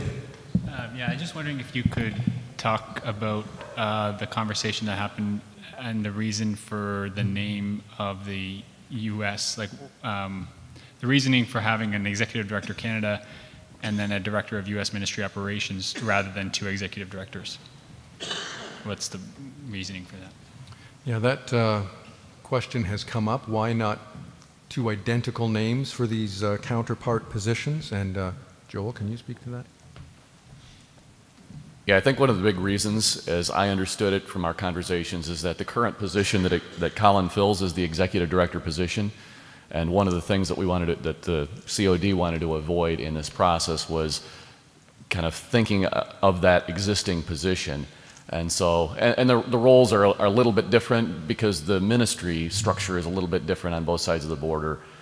So that was maybe an unfortunate thing, not blaming anybody for it, but because the names are different, it might give the impression that they're not counterpart offices, but they are counterpart offices. And the report, I think, makes that pretty clear. Does that answer your question? It's a name thing, not a... Anything else to add to that? Michael, you can also speak to this. Thank you. I think Joel summarized that pretty well there. This is a role that's going to be filled actually, and I think he's here. Joel Heiser is going to fill that role for us on behalf of the U.S. corporation as director of U.S. Ministry Operations, and so we talked about not adding new positions and that kind of thing. This is in addition to his existing role, and it's a different type of a role than is required or needed in Canada, and so that's hence the different name, partly to avoid some of that confusion, provide some clarity there. And partly just to name exactly what we're asking this person to do, which is, again, a little bit different. The U.S. context is different than the Canadian context in terms of what it needs or requires for that position. Scott from Eastern Canada has a question. Less of a question, Mr. Chair, and more of just a thought that I think might be helpful.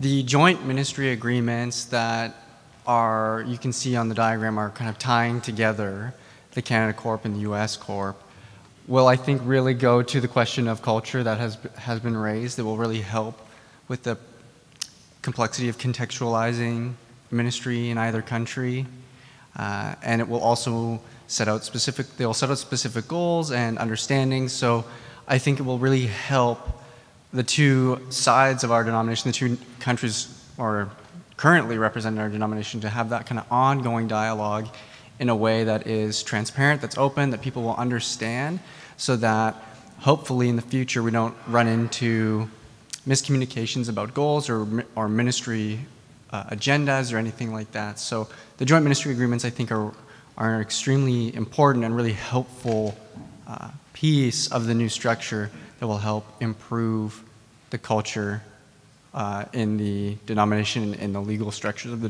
denomination as well. Robert?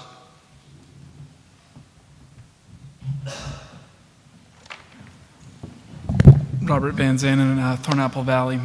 Just curious, names are coming into this conversation. So there's a general secretary in the RCA.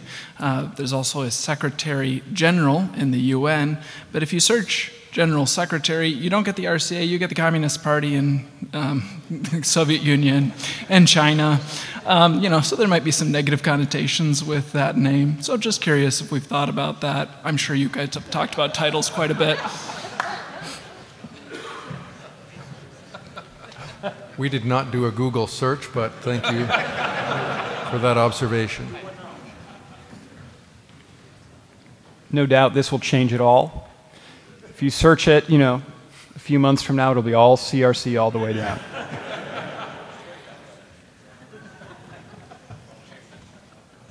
All right. Continue. Okay, so we are now at E, which refers to the ecclesiastical mandate letter. There's more than one version of this, and so just to be clear, the one that we are referring to here is one that you can find on page 19 of the agenda supplement.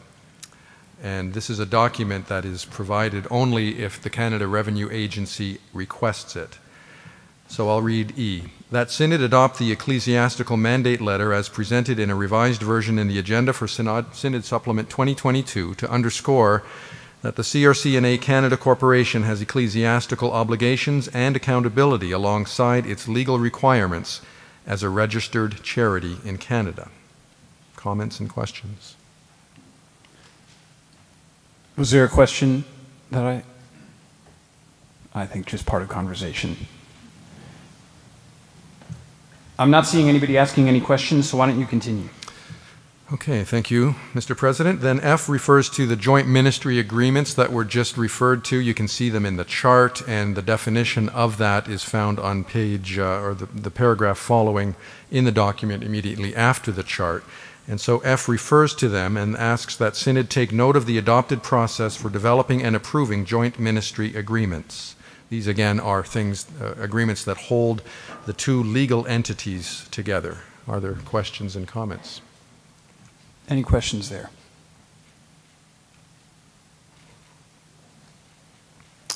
I'm not seeing any. Continue. Okay, then G, that Synod instruct the Office of General Secretary to review and clarify the use of terms agency, board, office, ministry, and similar names for CRC&A entities in order to provide clarity in communicating about the roles of these entities. So we noted in our committee that these terms were not always used consistently, and so we are asking that that be reviewed and clarified. I see that there is a question from Hyungjun Kim, and so please share your question. My name is Jun Kim. I'm one of the ethnic advisors, but also from Canada.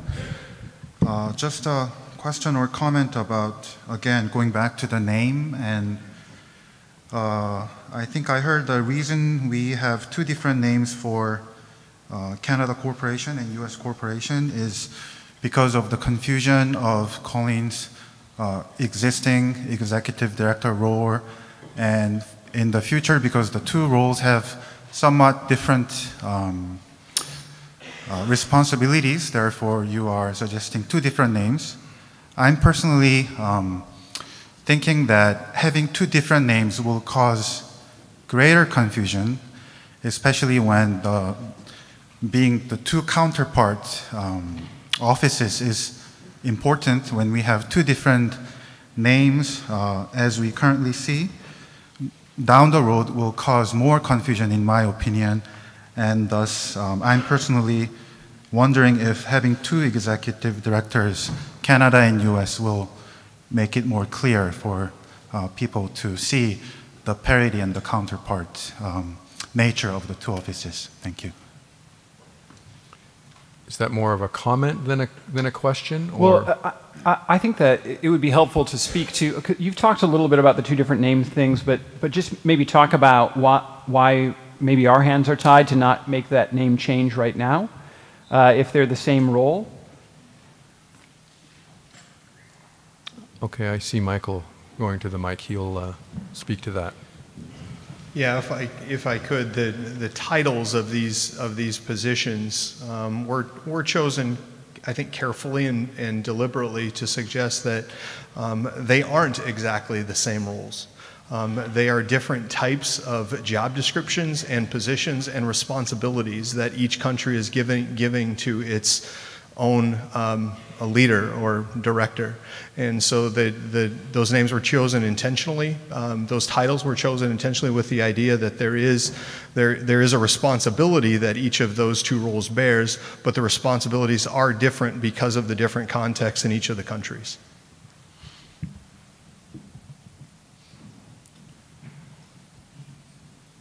All right, I see no other questions. Okay, then, Mr. President, we've worked our way through the entirety of Recommendation 2, so I believe at this time I would like to move Recommendation 2 so that we can officially adopt that. Do I hear support? So any deliberation? I see that Anthony Ellenboss.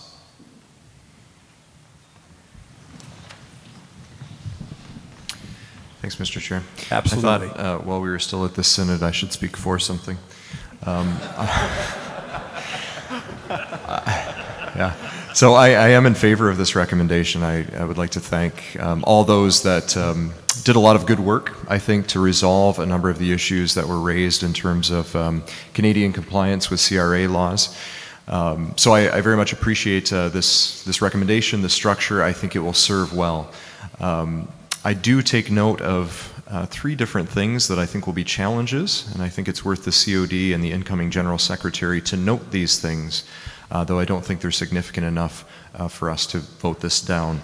So that would be, this places another corporation in between Synod and its denominational agencies, and I think in some sense that yeah, we are creating, especially with the joint ministry agreements, a bit of a black box, that it's more challenging for this body to comprehend the functioning of its organization and its corporations. And so I just think that will be something that will have to be tended and stewarded well, and I know the COD and others are probably aware of that. The other thing is the worldwide character of this new corporation. When we have an eye to possibly including other national bodies outside of the US and Canada, I think we have to be very careful not for that to become a colonial or parental relationship.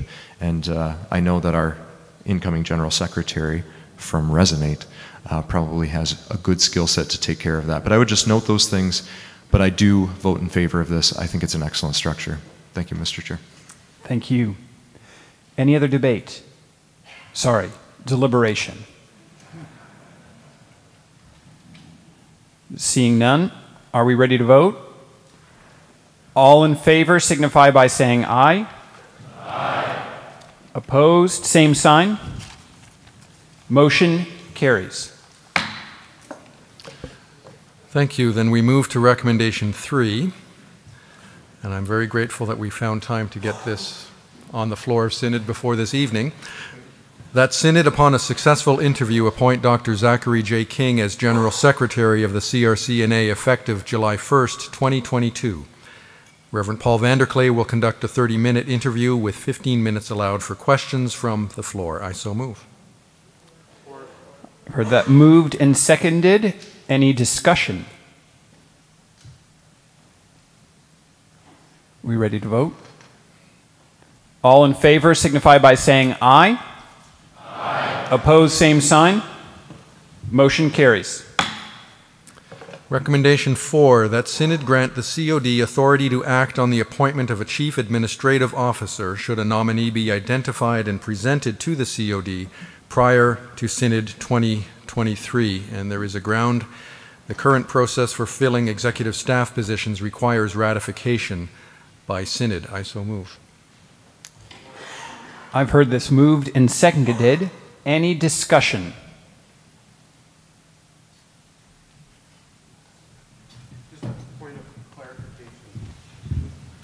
Is this a one-time allowance for this position? Like if we're going to reappoint a general administrative officer, will this always be done by the COD, or is this just a one-time thing? I believe that it's a one-time situation. That's why it is specified prior to Synod 2023. Yeah.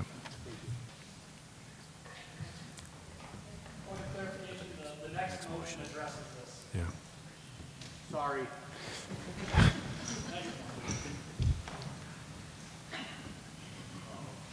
All right, I'm seeing no other speakers in the queue. Are we ready to vote?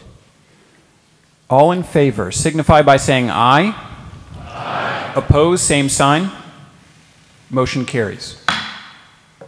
Recommendation 5, that Synod, upon adoption of the new structure as proposed in the Structure and Leadership Task Force report and adoption of a new ecclesiastical corporation, grant the COD authority to appoint all senior level staff within the Office of General Secretary, including the Chief Administrative Officer, but excluding the General Secretary, going forward. In the ground, this will facilitate smooth and timely transitions in filling leadership vacancies. I so move. It's been moved and seconded. Is there any discussion about this matter?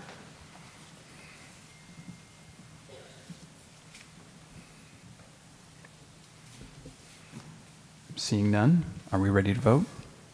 All in favor signify by saying aye. Aye. Opposed, same sign. Motion carries.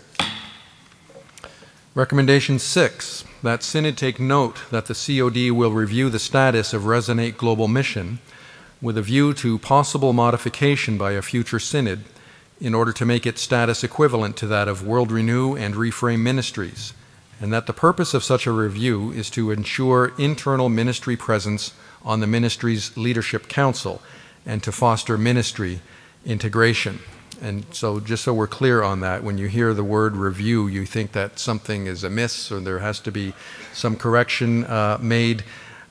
This review is something that is strictly to help confirm whether the current board structure allows sufficiently for good governance of that agency within the newly created legal and ecclesial structures. And so I so move, Mr. President. It's been moved and seconded. Any discussion?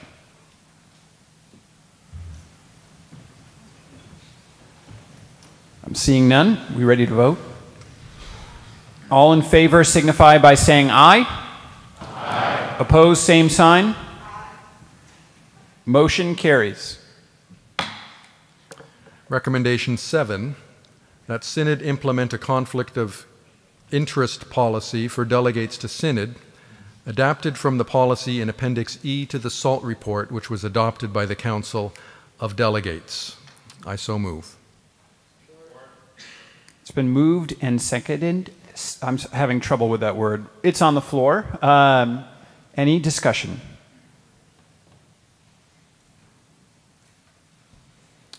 I'm seeing no one in the queue. We ready to vote? All in favor signify by saying aye. Aye. Opposed, same sign. Motion carries. Okay, then one final recommendation, that this be Synod's response to Overtures 1, 2, 3, 4, 5, and Communication 2. Again, I just want to affirm that we took those overtures and communications seriously, we considered them and affirmed them, and in the end we feel that this proposed structure addresses the concerns expressed in those overtures and communication, especially since they were primarily looking at previous iterations of the SALT report, and subsequent developments have considered their concerns. I so move. It's on the floor. I see that John Lee is in the queue. John Lee, I want to speak against it. I'm sorry, I don't want to speak against it. I just want to note to the body as we wrap this up, I was part of the SALT task force, and it was probably one of the more difficult things I've done in my life. One of the things I've heard here, I said there are no messianic structures that save us. Structures don't die for our sins, they die from our sins. And we've had a lot of death in our history, and I don't know if we're talked out, but this has gone really quickly, and I just want to acknowledge there is pain that we've never dealt with. And I don't want us to walk from here thinking, now we've got a structure so we don't have to deal with it. I want to invite us as a church, as churches, as nations, to find each other in this and to do the work that we need to do and not trust that this will do the work for us. Thank you. Thank you so much. I appreciate, and speaking on behalf of our advisory committee, very much appreciate your words. I'm seeing no other names on the queue. Are we ready to vote? There's another name on the queue now. Daryl, welcome. Sorry, I don't mean to be a stick in the mud. Daryl DeClerc, Classis BC Southeast. I'm just wondering if there's precedent for allowing a future synod to review the progress of this new SALT structure, say in 3 years or something like this. That way we put something down the line officially to be able to do that. And Mr. Chairman, I'm not sure how we would go about this, but maybe a friendly amendment to this last one. I'll start, and I see Andy at the mic so he can follow up on my comments. We did talk about that a little bit. I think if you look at one of the initial documents dealing with SALT, there was talk about a review after 3 years. One of the conversations that happen in there, or one of the pieces that kind of helps that, is that the joint ministry agreements are reviewed every single year. And so there's sort of an ongoing regular conversation across both of at least the legal corporations to allow that. But that conversation then, again, this is all assuming that good communication happens, which you can't fit that into documents, right? But assuming the system is doing what it is, the Office of General Secretary is the right place for managing those conversations and making tweaks as we go along. But we didn't think that this was a system that needed a motion from us or a recommendation from us that compelled somebody to review it formally in whatever the time frame is. You want to say anything more, Andy? No, that's correct. No. Well, then, Mr. Chairman, I just want to close by echoing the expression of thanks from the Canadian churches, although I don't speak for all of them, but at least from our corner in BC, thank you for the tremendous amount of work that was poured into this.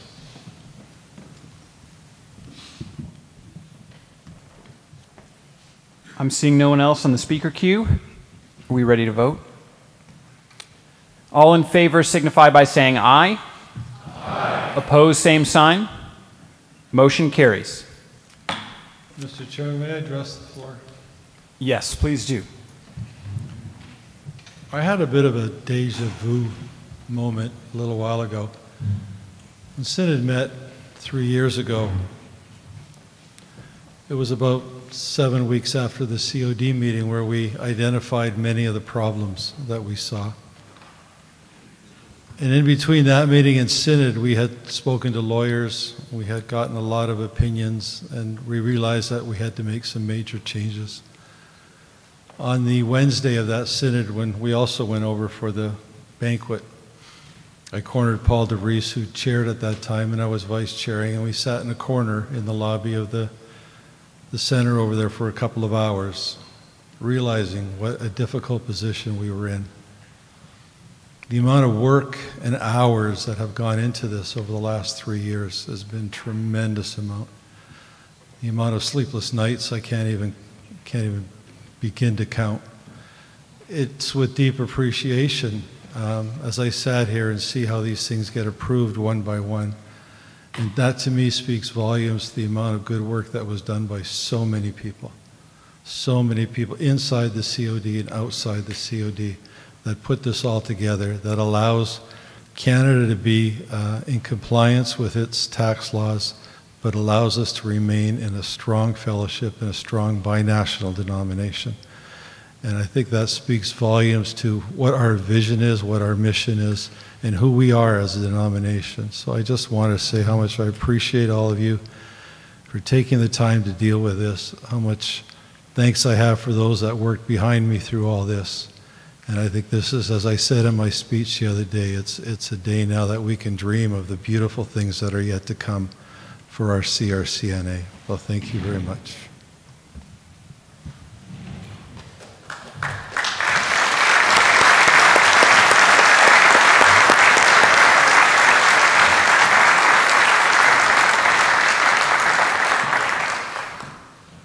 Well, that brings us to the end of this report. Thank you very much. 1B, this also means that I get to turn the chair back over to Jose. When I was elected as vice president, I thought, oh, thank goodness I don't have to chair anything at this upcoming synod. And that did not turn out to be the case. But this is the last time that I'll be taking the chair, unless somebody challenges Jose in the future. It's good that Jose is such a desired task force or synodical study team member. So being both on this SALT report and the human sexuality report has given me multiple times to be here, and I thank you for the opportunity. And I'm going to turn things back over to Jose.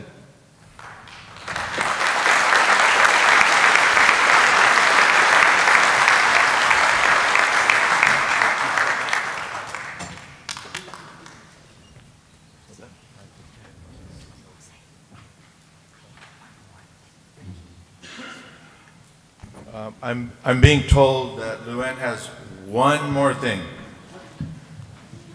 John Lee, if you would come up here, I believe it is a gift certificate even. I think it's a Calvin bookstore.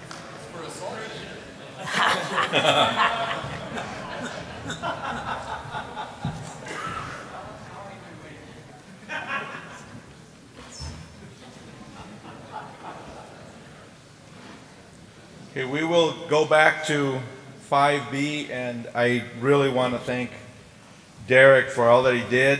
It's not an easy task up here, and he just really did well. I thank you very much, brother. So again, we're going to go back to report 5B, the majority report. And we had agreed just before we had to take a pause that we were going to ask Amanda Beckenheisen to come and speak. So we are going to give her the floor. Mr. Chairman, would you perhaps remind us what this motion is that we had been deliberating, just to give us clarity about all of this? Would you like to read the motion, Robert? Yes, Mr. Chair, I can do that. The recommendation in 5B is that Synod direct the General Secretary to forward the proposed Code of Conduct as amended by Committee 5 and the implementation plan recommended to Synod 2022 to classes for study and input, and that they be revised in light of feedback received for consideration by Synod of 2023. And I'll leave the grounds off for yes. now. Just go ahead, Amanda. Thank you.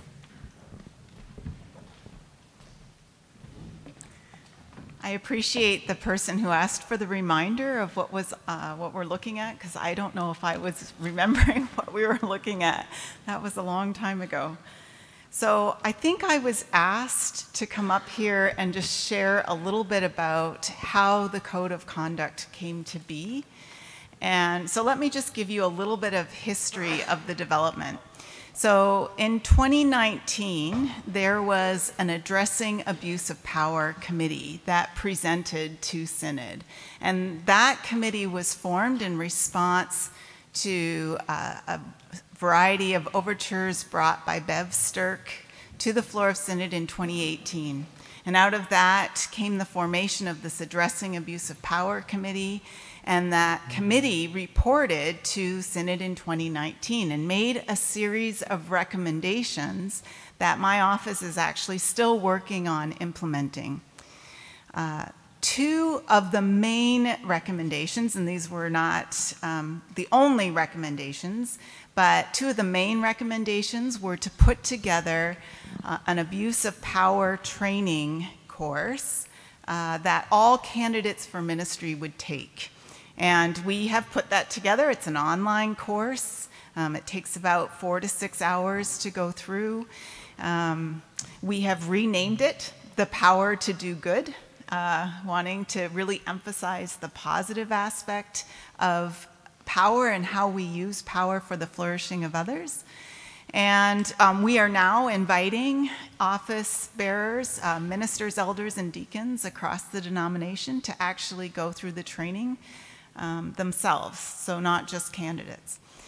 The other main recommendation, or another one of the main recommendations of the committee, was to develop a code of conduct. Now, there are a lot of professional organizations or professions that require signing a code of conduct, right? Teachers, doctors, lawyers, et cetera, et cetera. So the thought was, well, we should actually do that as ministers as well. We should covenant together, or ministry leaders, covenant together around a code of conduct. And in some ways, this idea came out of the experiences of the committee as they were sort of grappling with how do we address abuse of power in the Christian Reformed Church. And as they were developing their recommendations over the course of that year, they heard stories, and that stories that I continue to hear in my office today, in the year and a half that I've been there. Stories about, for instance, confidentiality being violated at assemblies actually like this one, whether it's at classis or at Synod or in other situations, at other events where confidential issues were taken up with people involved in those issues, and those were then talked about in public settings like the lunch line. I've heard stories about, for instance, women being delegates at Synod and being hit on by other delegates during the week that you're here. They heard stories of people of color not feeling particularly welcome in this space. And I would just encourage you to look around you. It's a pretty homogenous group here, right? And so it can be kind of intimidating when you don't look like other people in the room to be in a space like this. And so it's really helpful to know that the people who come together are committed to a certain standard of behavior and a certain mode of conduct. And so the thought was, if we could covenant together, and I want to emphasize the covenanting together because it's not a top-down thing, right? It's we agree as ministry leaders who have been given a sacred trust to use that sacred trust well. That we're going to use it for the flourishing of others. And we're going to do everything in our power to check ourselves so that when we say things, when we do things, we do them in ways that bring glory to God and exemplify the way of Jesus Christ, Christ-likeness. And so in 2019, a task force was formed. The task force was made up of people who had expertise in a variety of different areas. So there were people on the task force from Calvin Seminary. There was someone on the task force from Calvin College who had expertise in social work. There was someone on the task force with HR experience. Actually, it was Michelle Dubai, our own HR person, director at the time. There were people on the task force from Pastor Church Resources, and there was someone from Safe Church. So there was a variety of expertise around the table.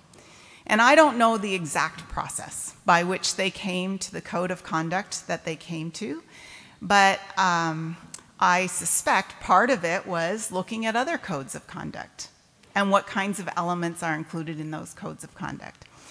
I suspect part of it was based on experience. What are the things that we're seeing in our denomination that we just want to make explicit in a code of conduct, that we don't want to behave in that way, that we want to hold ourselves to a higher standard?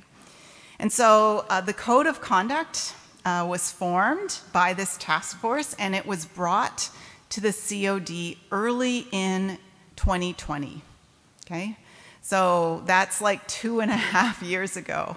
And I recognize it's been kind of an unfortunate journey because Synod was canceled in 2020.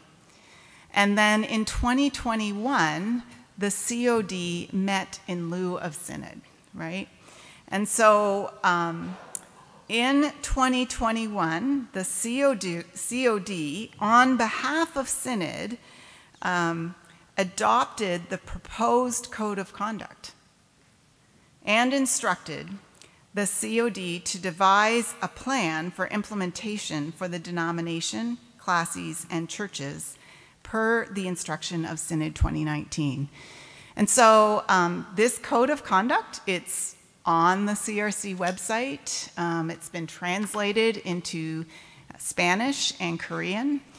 We have embedded it in the Power to Do Good course. We have been circulating it among ministry leaders through classes and through other means. So it's been out there for a while, is what I want to say. And so what we have before us is the code of conduct, and that, you'll notice, was read in its entirety on the floor of Synod. I think that was Tuesday. I'm losing my track of time, but it was read on the floor of Synod in its entirety. It's not a long document, but I guess I just want to make an appeal to all of you. I think it is a document that invites us into greater Christ-likeness in our behaviors as ministry leaders in the Christian Reformed Church. And I know there were some questions on the floor, well, it's just another document. How is this going to be effective? But I think the goal of this was that this begins to change the culture of the CRC so that we set higher expectations for ourselves, right? This is a covenant. This is not a top-down thing. It's a way to educate ourselves and remind ourselves again what we are called to do and be as ministry leaders. So, yeah, just I want to keep that in mind, that the idea is more educational than punitive. The idea is to give us a standard. You might want to call it the Cliff Notes of the Bible in terms of standards of behavior.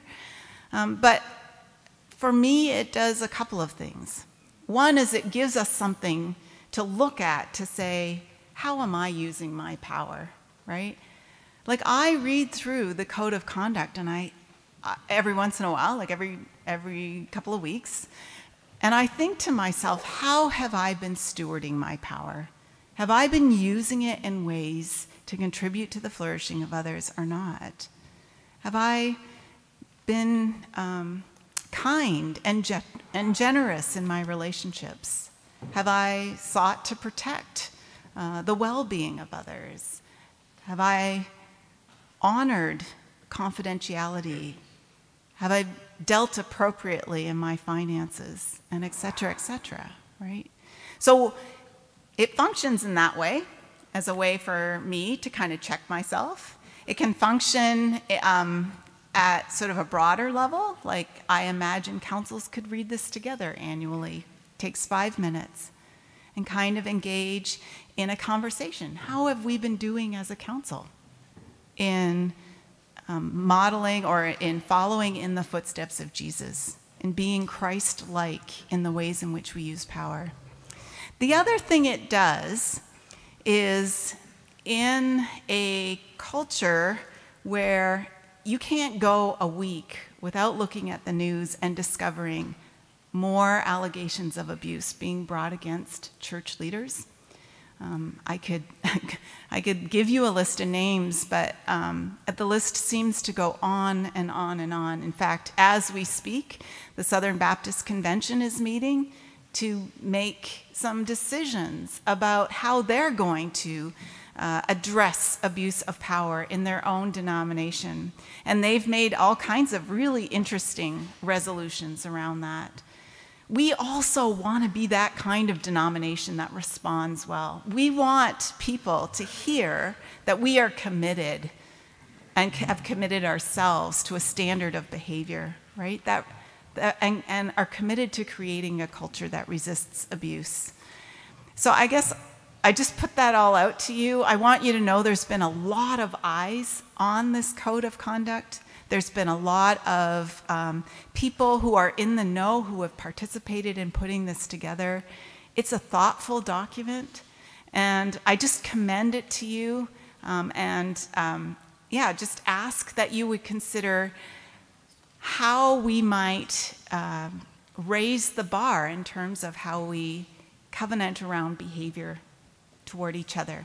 Thank you. We had, Could I ask a question of Amanda before she leaves? real quick, Would that be acceptable? I just would love for her to tell us, if we were to pass the motion that's on the floor that says that we would put this off for a year, how will that impact the ministries of the CRC? Yeah, you know, like I think, so again, I guess I would ask you to read through the Code of Conduct. We've had a lot of things come before this synod where I think many of us have said it's not perfect, but we're going to be held together in this. Okay, the Code of Conduct may not be perfect. I'm sure each of you wants to wordsmith pieces of it. But I guess I want to ask you, is it enough? Does it do what we want it to do in terms of calling us to a higher standard of behavior? Does it communicate to those who are vulnerable in our midst that we commit to being safer communities? And I think it does. So I'm not really excited about this, I'll be honest. I think in a day and age where we want to do everything we can to say to the broader community, we are committed to using our power in ways that are responsible and appropriate to the trust that you have given us. I think this feels a little like we're delaying accountability. And I don't think that's the message we want to send. So, thank you, Amanda. We had a list of people in the queue, and unfortunately, because of the glitches, our little gremlin, or whatever you want to call it, we lost that list. So if you would like to speak to the motion, get on the queue. And again, let's be brief, let's be concise, and speak to the motion. Would you like to read the motion once again so everybody knows? I'd like to make a preliminary comment before I reread the motion, if that would be okay. Yes, sir. Yes, sir. I want to say that our committee affirms just about everything, or let me say it even more carefully. The majority report and the people behind it affirm 98.9% of what Amanda just said. And I want to make that very clear. We are in favor of doing everything we can as a denomination and as churches to prevent cases of abuse and to find ways to deal with it when it has happened. We are not trying to suggest to you or to your churches that this is something that is really not that big of a deal and you can just sort of do as you see fit and don't worry too much because abuse isn't in the church. That does not reflect the spirit of our group at all. We were united as a whole committee behind the importance of taking necessary steps. And we were even united in saying a code of conduct is a good idea. We were simply differing on the best means to get a really to get a document that all churches could stand behind and buy into, and that's where our difference comes in. If you have, and this, I'll read the motion in just a moment, but if you have the document open, Majority Report 5B, if you have that open, it's a little bit misleading because it only has the paragraph that says spiritual. And if you happen to look at the Minority Report, that has the whole thing, and that is going to give you the misleading understanding that the Minority Report is in favor of the whole document and the Majority Report is just in favor of the item with the heading of spiritual. That is not the case, and you've heard me say that before, and I'm saying it again. I may even say it one more time if need be, because it is that important. I don't want that to be the impression. With that said, the recommendation from the Majority Committee is that Synod direct the General Secretary to forward the proposed Code of Conduct as amended by Committee 5, with the underlined portion added, and the implementation plan recommended to Synod of 2022 to classes for study and input, and that they be revised in light of feedback received for consideration by Synod of 2023. Thank you. I have Rick Admiral, Joel Vanderwerken, Anthony Ellenbus, and Benjamin Gandy. Mr. Chair, Rick Admiral, Central Classes Plains, or I said that backwards, Classes Central Plains. I'm a little nervous because I'm trying to remember what I was going to say the other day. It's been a little bit of time and challenges along the way, but I think what I was trying to say, if I remember it correctly, is urgency is absolutely critical in protecting the most vulnerable in our communities. So I speak against this particular motion, although I'm not against the work of the committee at all. I just don't think we can afford to wait another year. And so in that sense, I would love to defeat this and go to the minority report because of the fact that it moves a little quicker.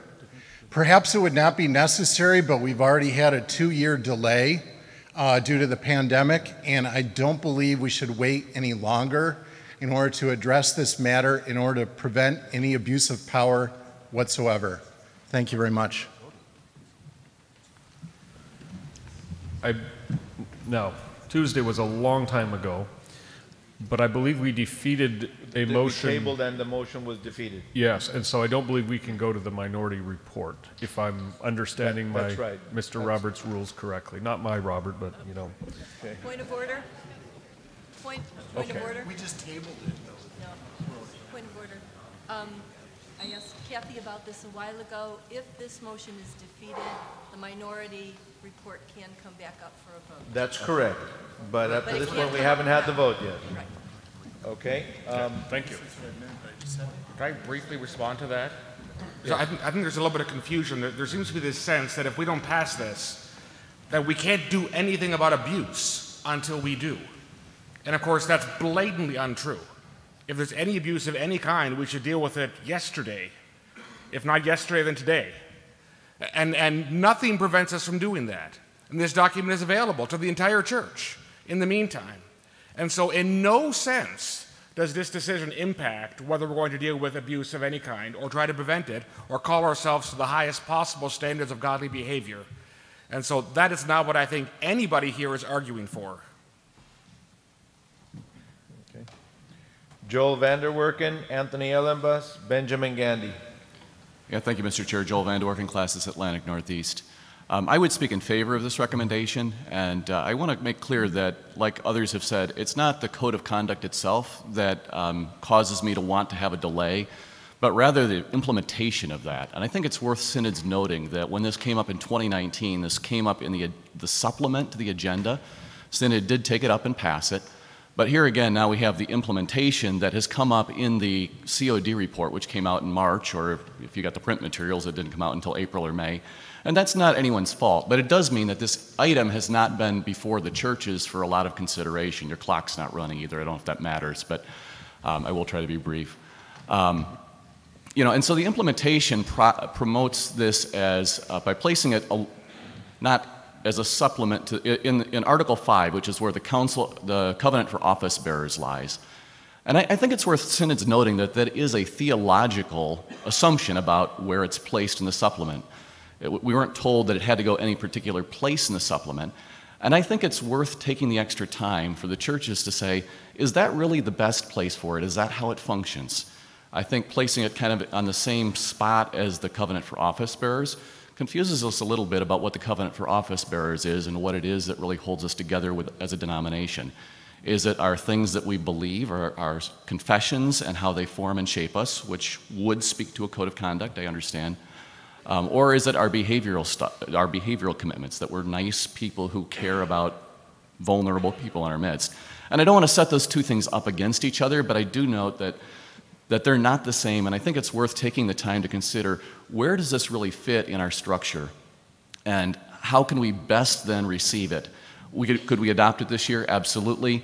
But I would say that that's in the category, like our COD president said the other day, it's not a can we, but a should we. And I don't think we should, and I think this gives time for buy-in from the churches. So thank you.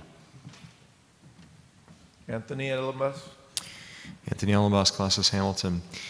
I speak against the motion. And the reason is, as I recall from our conversation, Kathy Smith noted, and I agree, and exactly as Joel said, this has not been before us long enough. It is a substantive change to the church order. And therefore, this majority report is not required. if we vote this down and move to the minority report and pass that recommendation, that this be added to Church Order Article 5, that will require us to propose it from this synod to Synod 2023, which gives the churches a full year to deliberate over it, to write overtures and communications to Synod over it, and to allow us to have that robust discussion. And Synod 2023 can therefore choose to adopt it at that time if it has satisfied itself to the concerns of the churches in relationship to this document.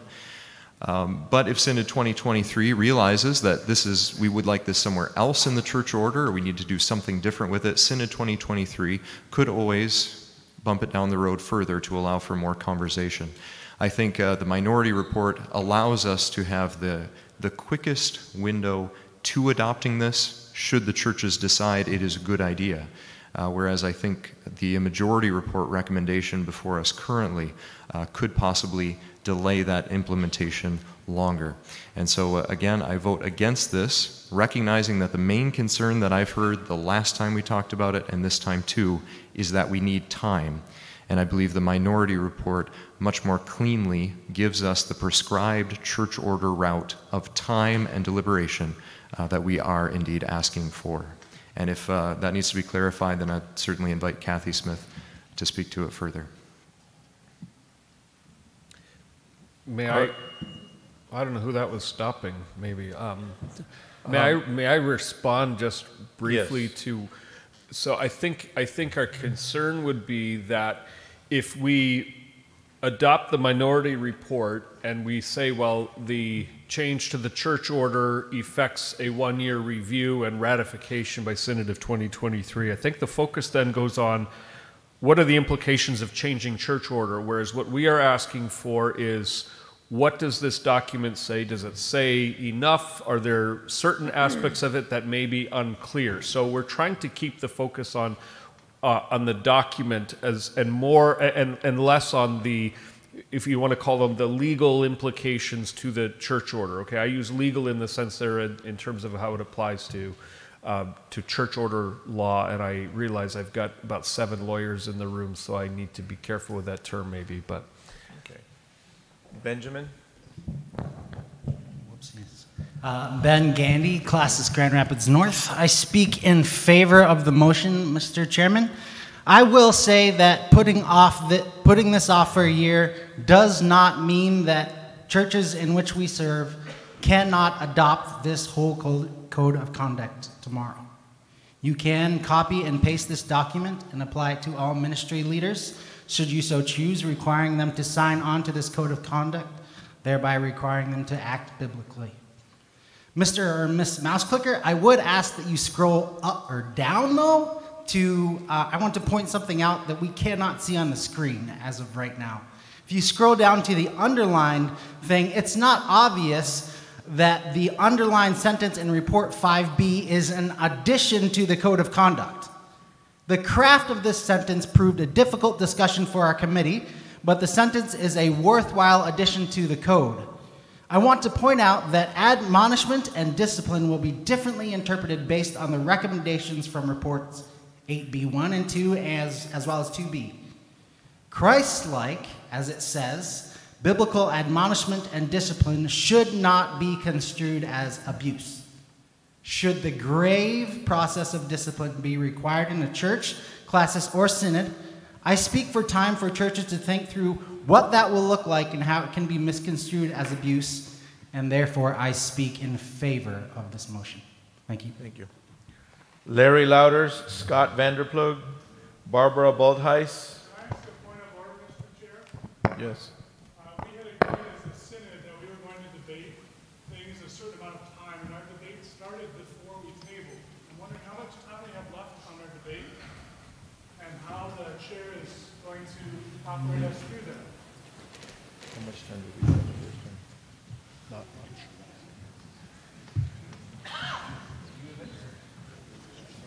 Do you have any recollection of how long our first debate was?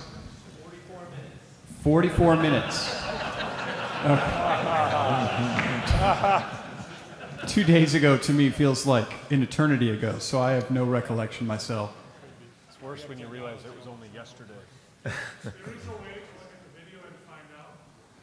That might take us. My question is related to the number of people in the queue and the length of time that we have already been discussing. Yes. And the acknowledgement that we have much work to do.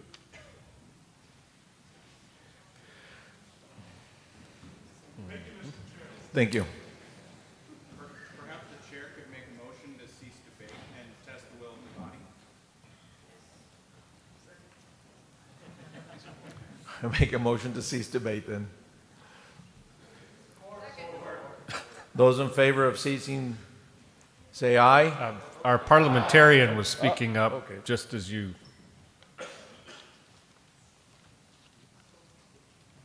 Yes.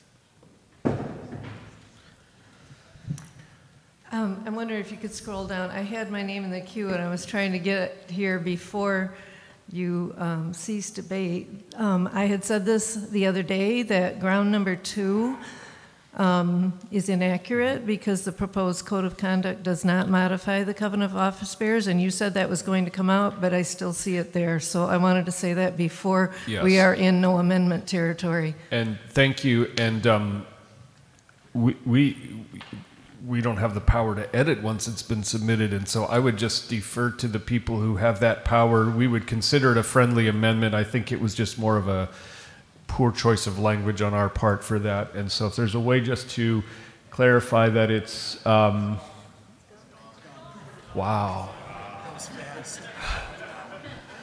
That was good. That's right.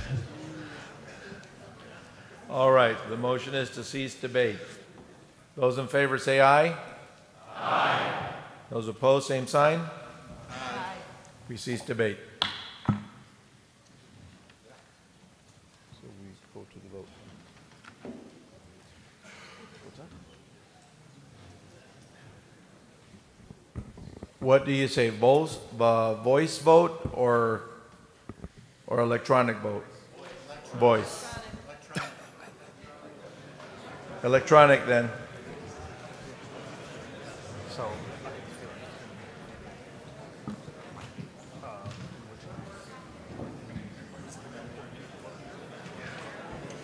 And that was, I think so.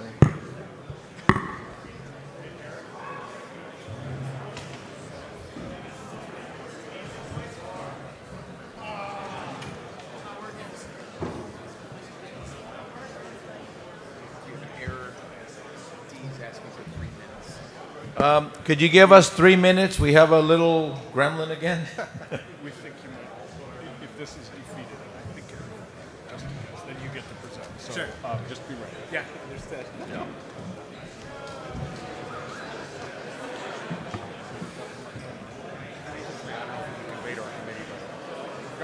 I will go for this. Here's my part. Well, we are. I mean, exactly the document. It was almost the same process. It was 10 to 8 there. What do we do? Like 90 to 80 down here. It's as if we're on opposite end of the spectrum here. We're not. That is the thing. Okay.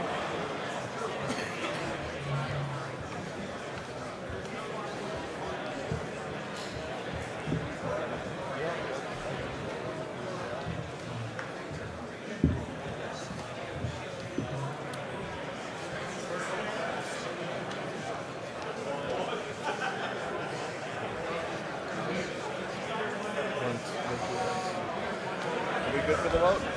Voting should be available now.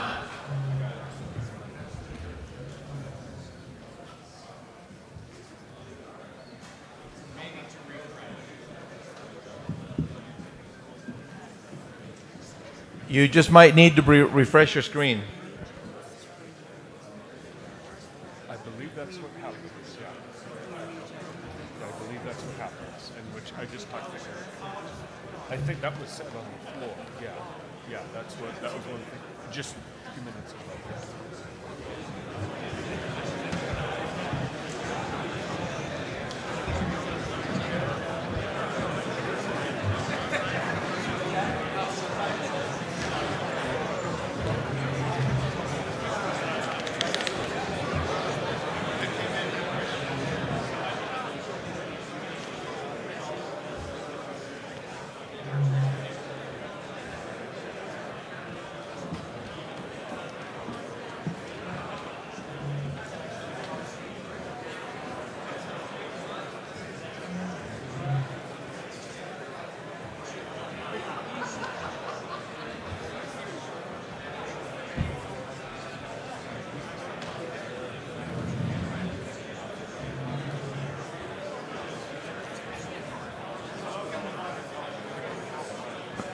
Yes, we're gonna, as you're voting, Committee 1C, we're gonna continue with that.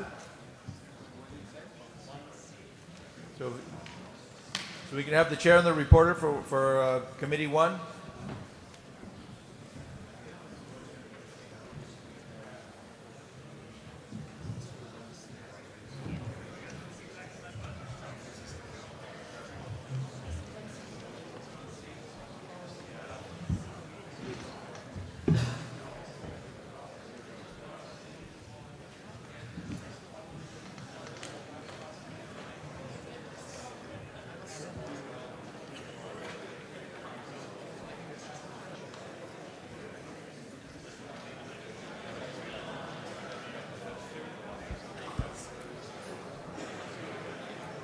The president has asked me to reiterate what he just said. Right after we get the vote total, we're going to be moving to Advisory Committee 1C, and so the president requests that the chair and reporter of 1C come up so that we're prepared to take up that matter as soon as voting concludes.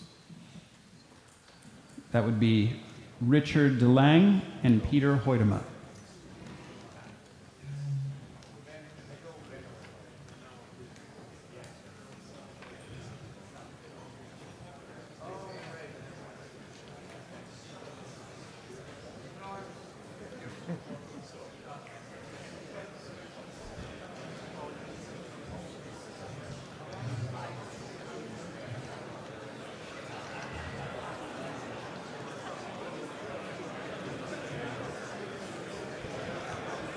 We'll be closing the vote in 1 minute.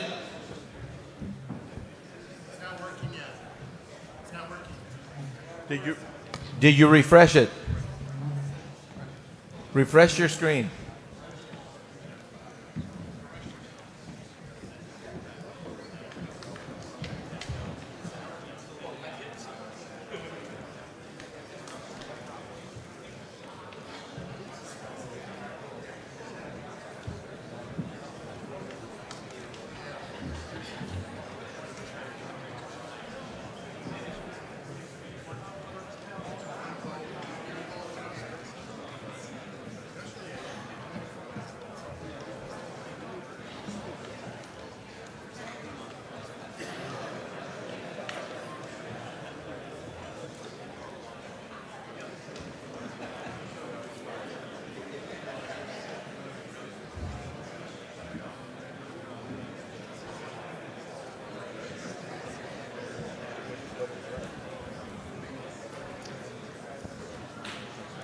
Mr. Chair,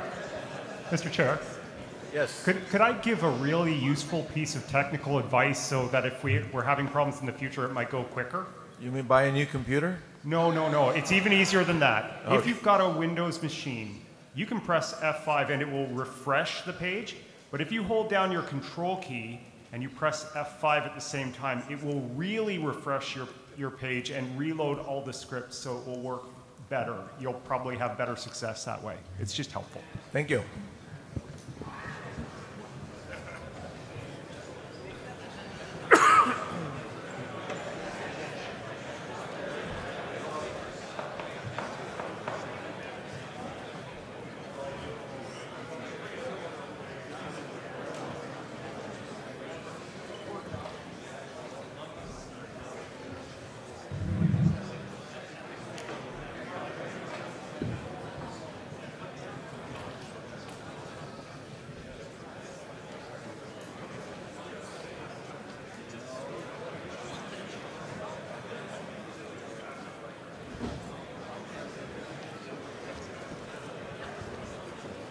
Voting is closed. The motion passed. And now we're going to go to 1C. 122 to 52. And one abstain.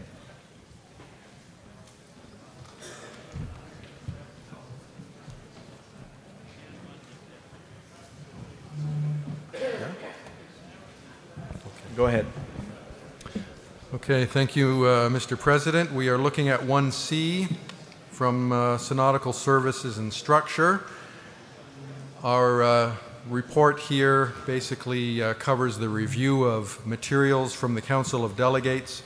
I don't think I need to read the observations there. We've heard that already a number of times about how we have been impacted by the pandemic and the cancellation of synods. I just want to mention that we did, as a committee, read these minutes carefully. That's not simply a perfunctory rubber stamping of minutes that, that took place there in committee. And so with that in mind, I would like, Mr. President, can I combine recommendations 1 and 2? They're essentially the same with only the years being different. Yes. Okay. Then recommendations 1 and 2, that Synod ratify the minutes of the special meeting of the Council of Delegates 2020 and 2021, acting in lieu of Synods 2020 and Synod 2021. I so move. Any discussion?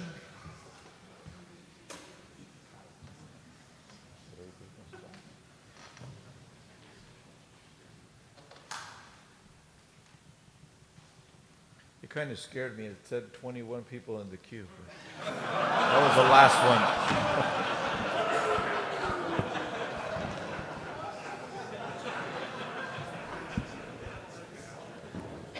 Seeing there is no discussion, those in favor say aye. Aye. Opposite sign the same. Motion passes.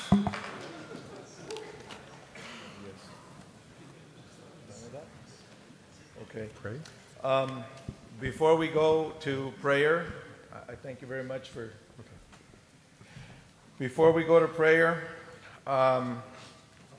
in many ways, this has been difficult synod, but I want to share with you some things that are going on.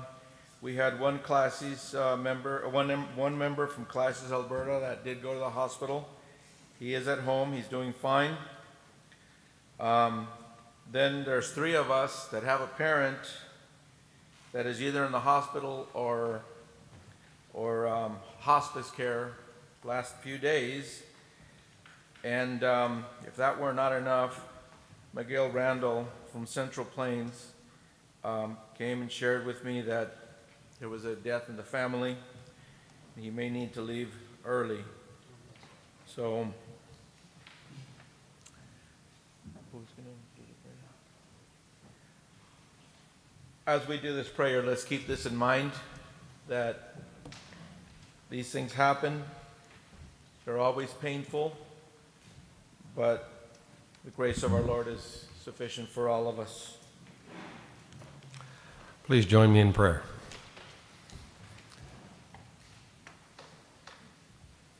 God Almighty, Father, Lord Jesus Christ, head of the church, and indwelling Spirit, we come to you in prayer, thankful for your grace to us in this day.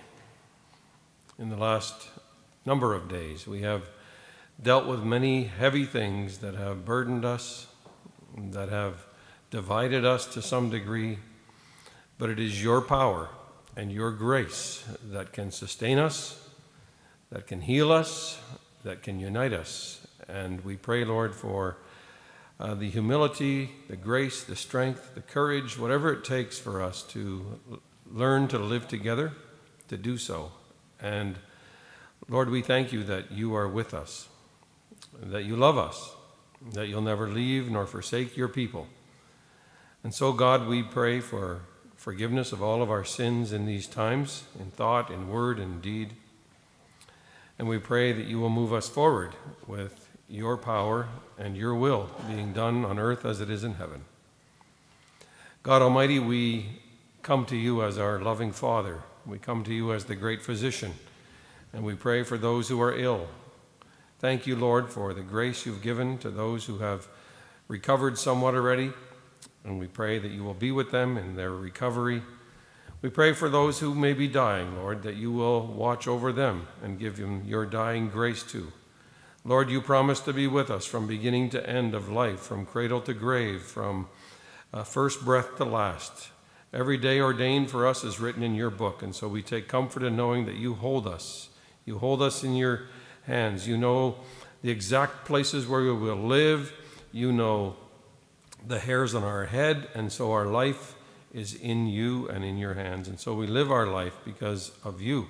It is your grace that says that we belong to you, body and soul, that we are in Christ. And so we give you praise and thanks for your promise and for your provision. Now bless our time of refreshment and food together.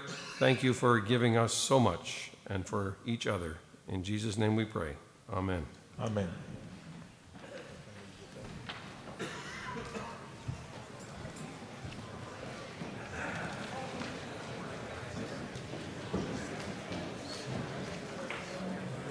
Reconvene at 7. We will reconvene at 7 p.m.